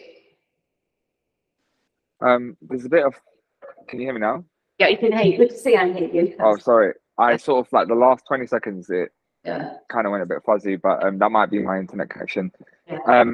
Thanks, Chair. I just wanted to firstly just really to thank you and the rest of the panel for your input, because I think that, you know, you will remember, you know, we've been talking about, since we declared the climate emergency, the council took the decision to very much focus on delivery. And I think that was the right approach in terms of cutting our emissions across a wide range of areas, whether it's in terms of transport emissions and, you know, our buildings and adaptation and building our resilience. But I think one of the things that, you know, that was clearly heard from the scrutiny panel right from before we even started the climate action plan was, you know, the lack of strategic sort of framework around it, and really understanding sort of the journey that we need to take in Hackney to help support our residents in transition, and really, you know, embedding social justice to really heart of it. And, you know, what we spoke about before, which is about making sure that our narrative and, you know, our offer in Hackney is about how do we make sure that, you know, we actually help support our residents in terms of helping save the energy bills, and particularly, you know, the potential jobs that we can unlock in our economy as that transition happens, and making sure that we actually learn some of the lessons from previous sort of transitions, i.e. the sort of the, you know, the skills and job developments in the tech industries and creative industries, and how do we sort of learn from best practices to make sure that when that job transition happens in Hackney, we're able to benefit some of our most sort of you know, vulnerable groups at the heart of that. We've obviously now in the process where, you know, we've announced the climate action plan, and I think one of the really key important parts of the scrutiny involvement was around really getting that sort of detailed implementation plan, which is a 3-year plan that details everything that we're going to do to sort of help us reach net zero in 2030 across those 5 different key thematic areas.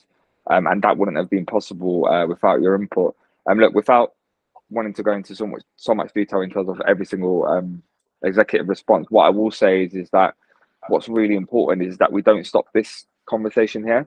I think we've got to really think through, you know, the role of scrutiny in terms of making sure that one, it's holding the executive of the council accountable to deliver on the actions that it said it will deliver in terms of the climate action plan, but also, you know, we do know that, you know, in this space, technologies, I mean, you've had sessions around finance, for example, there are lots of new developments continuously that are evolving, and we're going to have to continuously adapt and evolve the climate action plan to make sure that, you know, we find the right balance between, you know, being ambitious but also doing what's the best for the people of Hackney.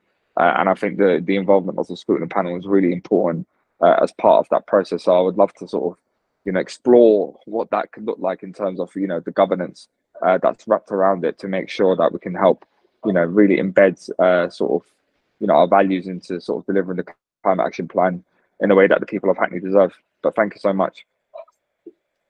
Thank you very much, Councillor Coburn, and thanks for coming along this evening.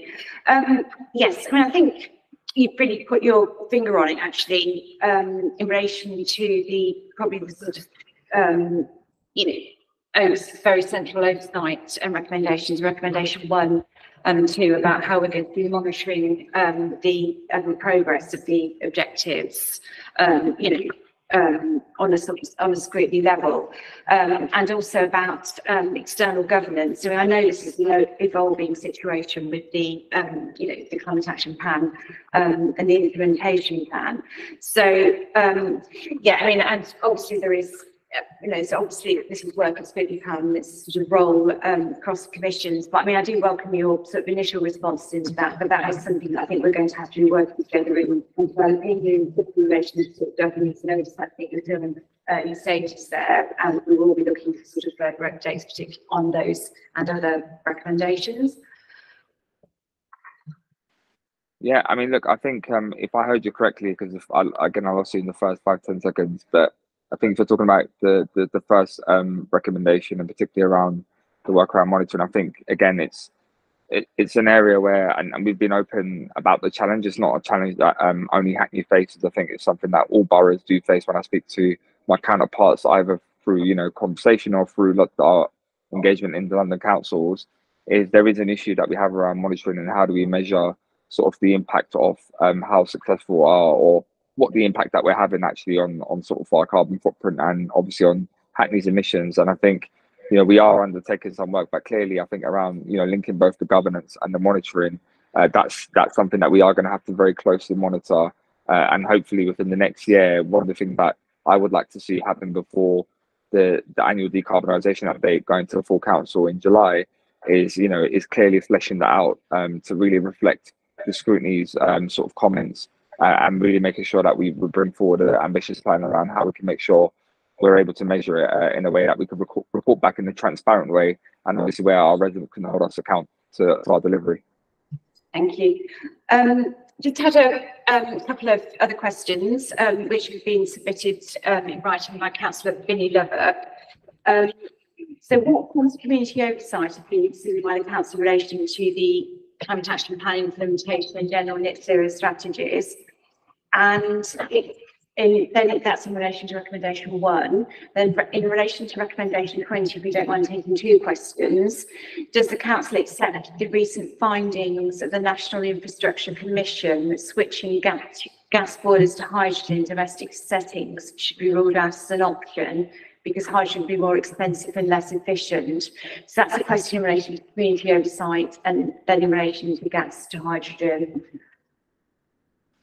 Yeah, I'll start from the reverse order. So, look, I think, you know, what's really important for us is, as I mentioned earlier, is that there are always going to be the cost benefit sort of analysis that we continuously have to sort of evaluate, which is looking at, you know, what is the right thing that we need to do for the planet, and obviously to reduce our emissions, and what we can do as I to reduce our emissions, but also making sure that we've got a sensible approach in that transition.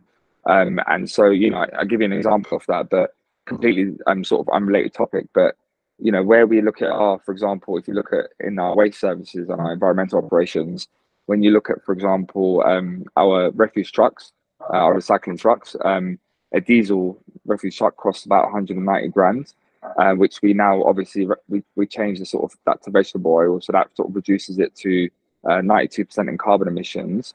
Whereas if you go out and buy an electric one, it costs you about 420 grand, I believe. And that's obviously, we have to make the cost benefit analysis of, you know, for the sake of having an electric vehicle, you know, we're going to pay 3 times as much more, which will cost the taxpayer more money, and it's money that we could better spend, but we can still reduce the carbon emissions by 92%. So going back to sort of Councillor Vinnie Lovett's point is, of course, you know, at the very forefront of everything that we decide, we're always going to put the environmental factors and sustainability factors at first, but obviously we need to make sure that we have a sort of a pragmatic approach in terms of how we're getting this transition. 2030 is for the council's own direct emissions, and 45% of our council stock. And so what we want to do is obviously is to be able to do that in a just transition way. So where we can and where it makes financially sense, we will do that. And we'll obviously explore new technologies to help us reach there. In relation to the community input question, the first question that you asked, I think if I correctly heard you, sorry, again, it sort of cut off slightly. So do cut me off if I'm not answering the question. But from I think it's community oversight in relation to the capital implementation and net zero. Okay.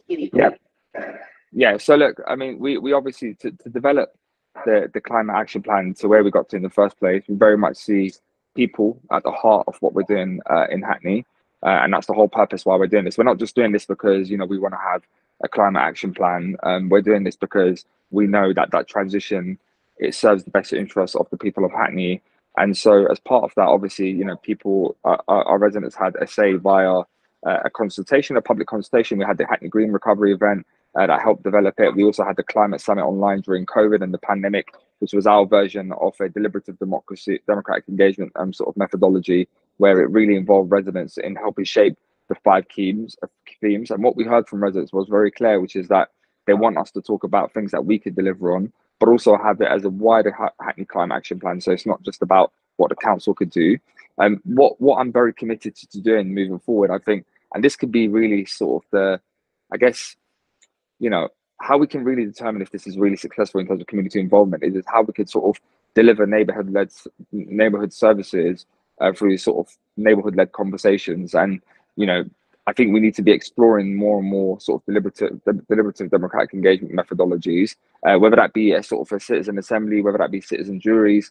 There are lots of different methodologies that could be deployed to be able to have that conversation and really make sure that, you know, we're not just sort of having conversations in this sort of the traditional ways, but we're actually able to some of our residents who typically wouldn't engage with space. If I'm being very self-critical of the council, when we looked at the consultation results for the draft climate action plan, the majority of people who responded to that consultation earned over 100 grand, and we know that that's not representative of the people of Hackney, particularly people who are more likely to be impacted by climate change. So I think, you know, we want to really commit to our sort of commitment around sort of involving people, but I think the key thing is it's not just about having conversations, right? It's about having conversations with the people who are most impacted. And I think, you know, one of the things that I would really welcome from the scrutiny panel and from colleagues is really involvement about new ideas on how we could best do that. And we're going to be bringing forward next year a engagement plan around the climate action plan and how we move forward and how that sort of complements the sort of the delivery of the implementation plan. And at that point, when we sort of publish that, would really sort of welcome your input in terms of how we can sort of strengthen it and really make sure that we're able to speak to people who, as I say, wouldn't engage in the space. Thank you very much, Councillor Coburn. Just turning to colleagues, have you got any further questions on this stage? Councillor Adriano? So it's just a very quick one. Thank you, Councillor Coburn. And thank you for the thorough response. It's just with regard to our corporate portfolio and social landlords. We've made a commitment in respect of both of those areas to kind of push in terms of the renewable energies.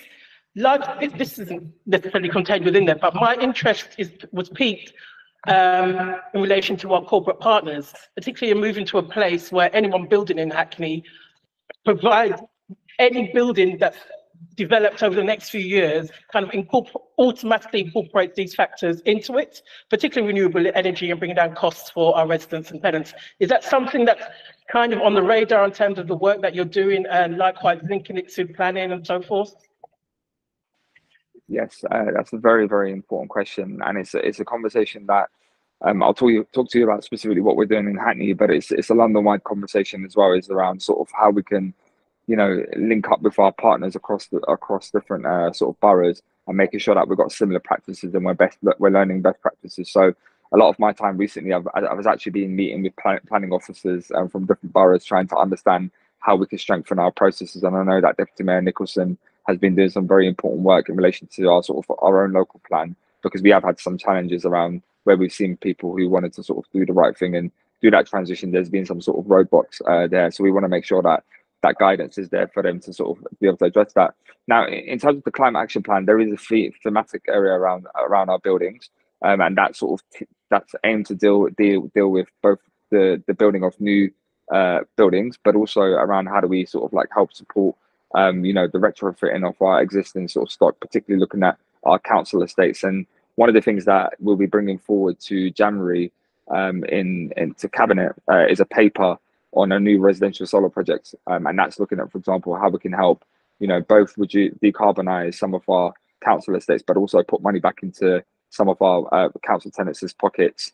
The other big part of what we're trying to do, Councillor Jari, is obviously around our own sort of buildings. As you know, we operate on 100% renewable energy, but what we are actually doing is looking at extending into some of our other sort of leased buildings, like, you know, the Marshes Centre and London Fields Lido, and we've got additional grants to be able to further decarbonise. So that's looking at ground source heat pumps, in addition to sort of solar energy as well. So there's a bit about Hackney leading by example, and absolutely you're right. If we are, you know, the real successful bit of this bit is going to be around how do we make sure that new buildings are built for purpose, but it's also about how do we make sure that Hackney is bid ready. It's what I said at full council last week, which is that what we need to do in Hackney is we need to sort of take an evaluation of our stock of our buildings or our houses. You know, we've got the Community Energy Fund that we've been doing some great work with Community Energy London, and working with Community Energy London, we've identified all of the buildings in Hackney that can go solar and how much energy that generates, but also how much emissions could be cut from that. So we've got the studies there now. What we need is government to be able to unlock funding, but we also need the regulatory powers, planning wise, to be able to act and really move forward on our journey to net zero. Thank you very much, Councillor Coburn. Any further questions? I think we will want this back, and also if I can make a suggestion, there's obviously a couple of members absent. there's a lot of recommendations. If members want to make any further comments, Councillor Coburn, would you mind if we collated them and sent them to you in writing, so maybe in the early new year? So. Absolutely, and just one other thing to say is as well, it may be an appropriate. I mean, not for me to suggest obviously how you manage your agenda on the panel, but there may be sort of an appropriate moment annually when you look at, for example, the annual decarbonisation update and how we bring that back to Scrutiny Panel and making sure there's a process in how you can hold the executive to account. But I'm happy to pick that up with you offline. But also, anyone got any individual questions or submit a panel list of questions, happy to answer that. That makes a lot of sense, and I think we maybe have things with further discussions offline. Thank you. So, a couple of other items on the agenda to get through. So, agenda item 8, minutes of the previous meeting. Scrutiny number 30th of July. Can members read the minutes? Agreed. Agreed. So. And then the Scrutiny Panel work programme for 2023-24. So the next meeting is on the 30th of January. The agenda items set out the work plan. In addition to the work plan, the items are referring to the quality plan, that consultation and the anti-inspection plan. So that would be an additional agenda item in the 30th of January. I'm going to have the interim chief executive question time. Please, members, send topic orders over in relation to the chief executive by the 18th of December, so I'm getting tired. 18th of December, yeah. So just it's to me or Tracy before the 18th of December. Any further comments or suggestions? Any other business? No. No. Thank you very much. Thank you. Thank you everyone for attending.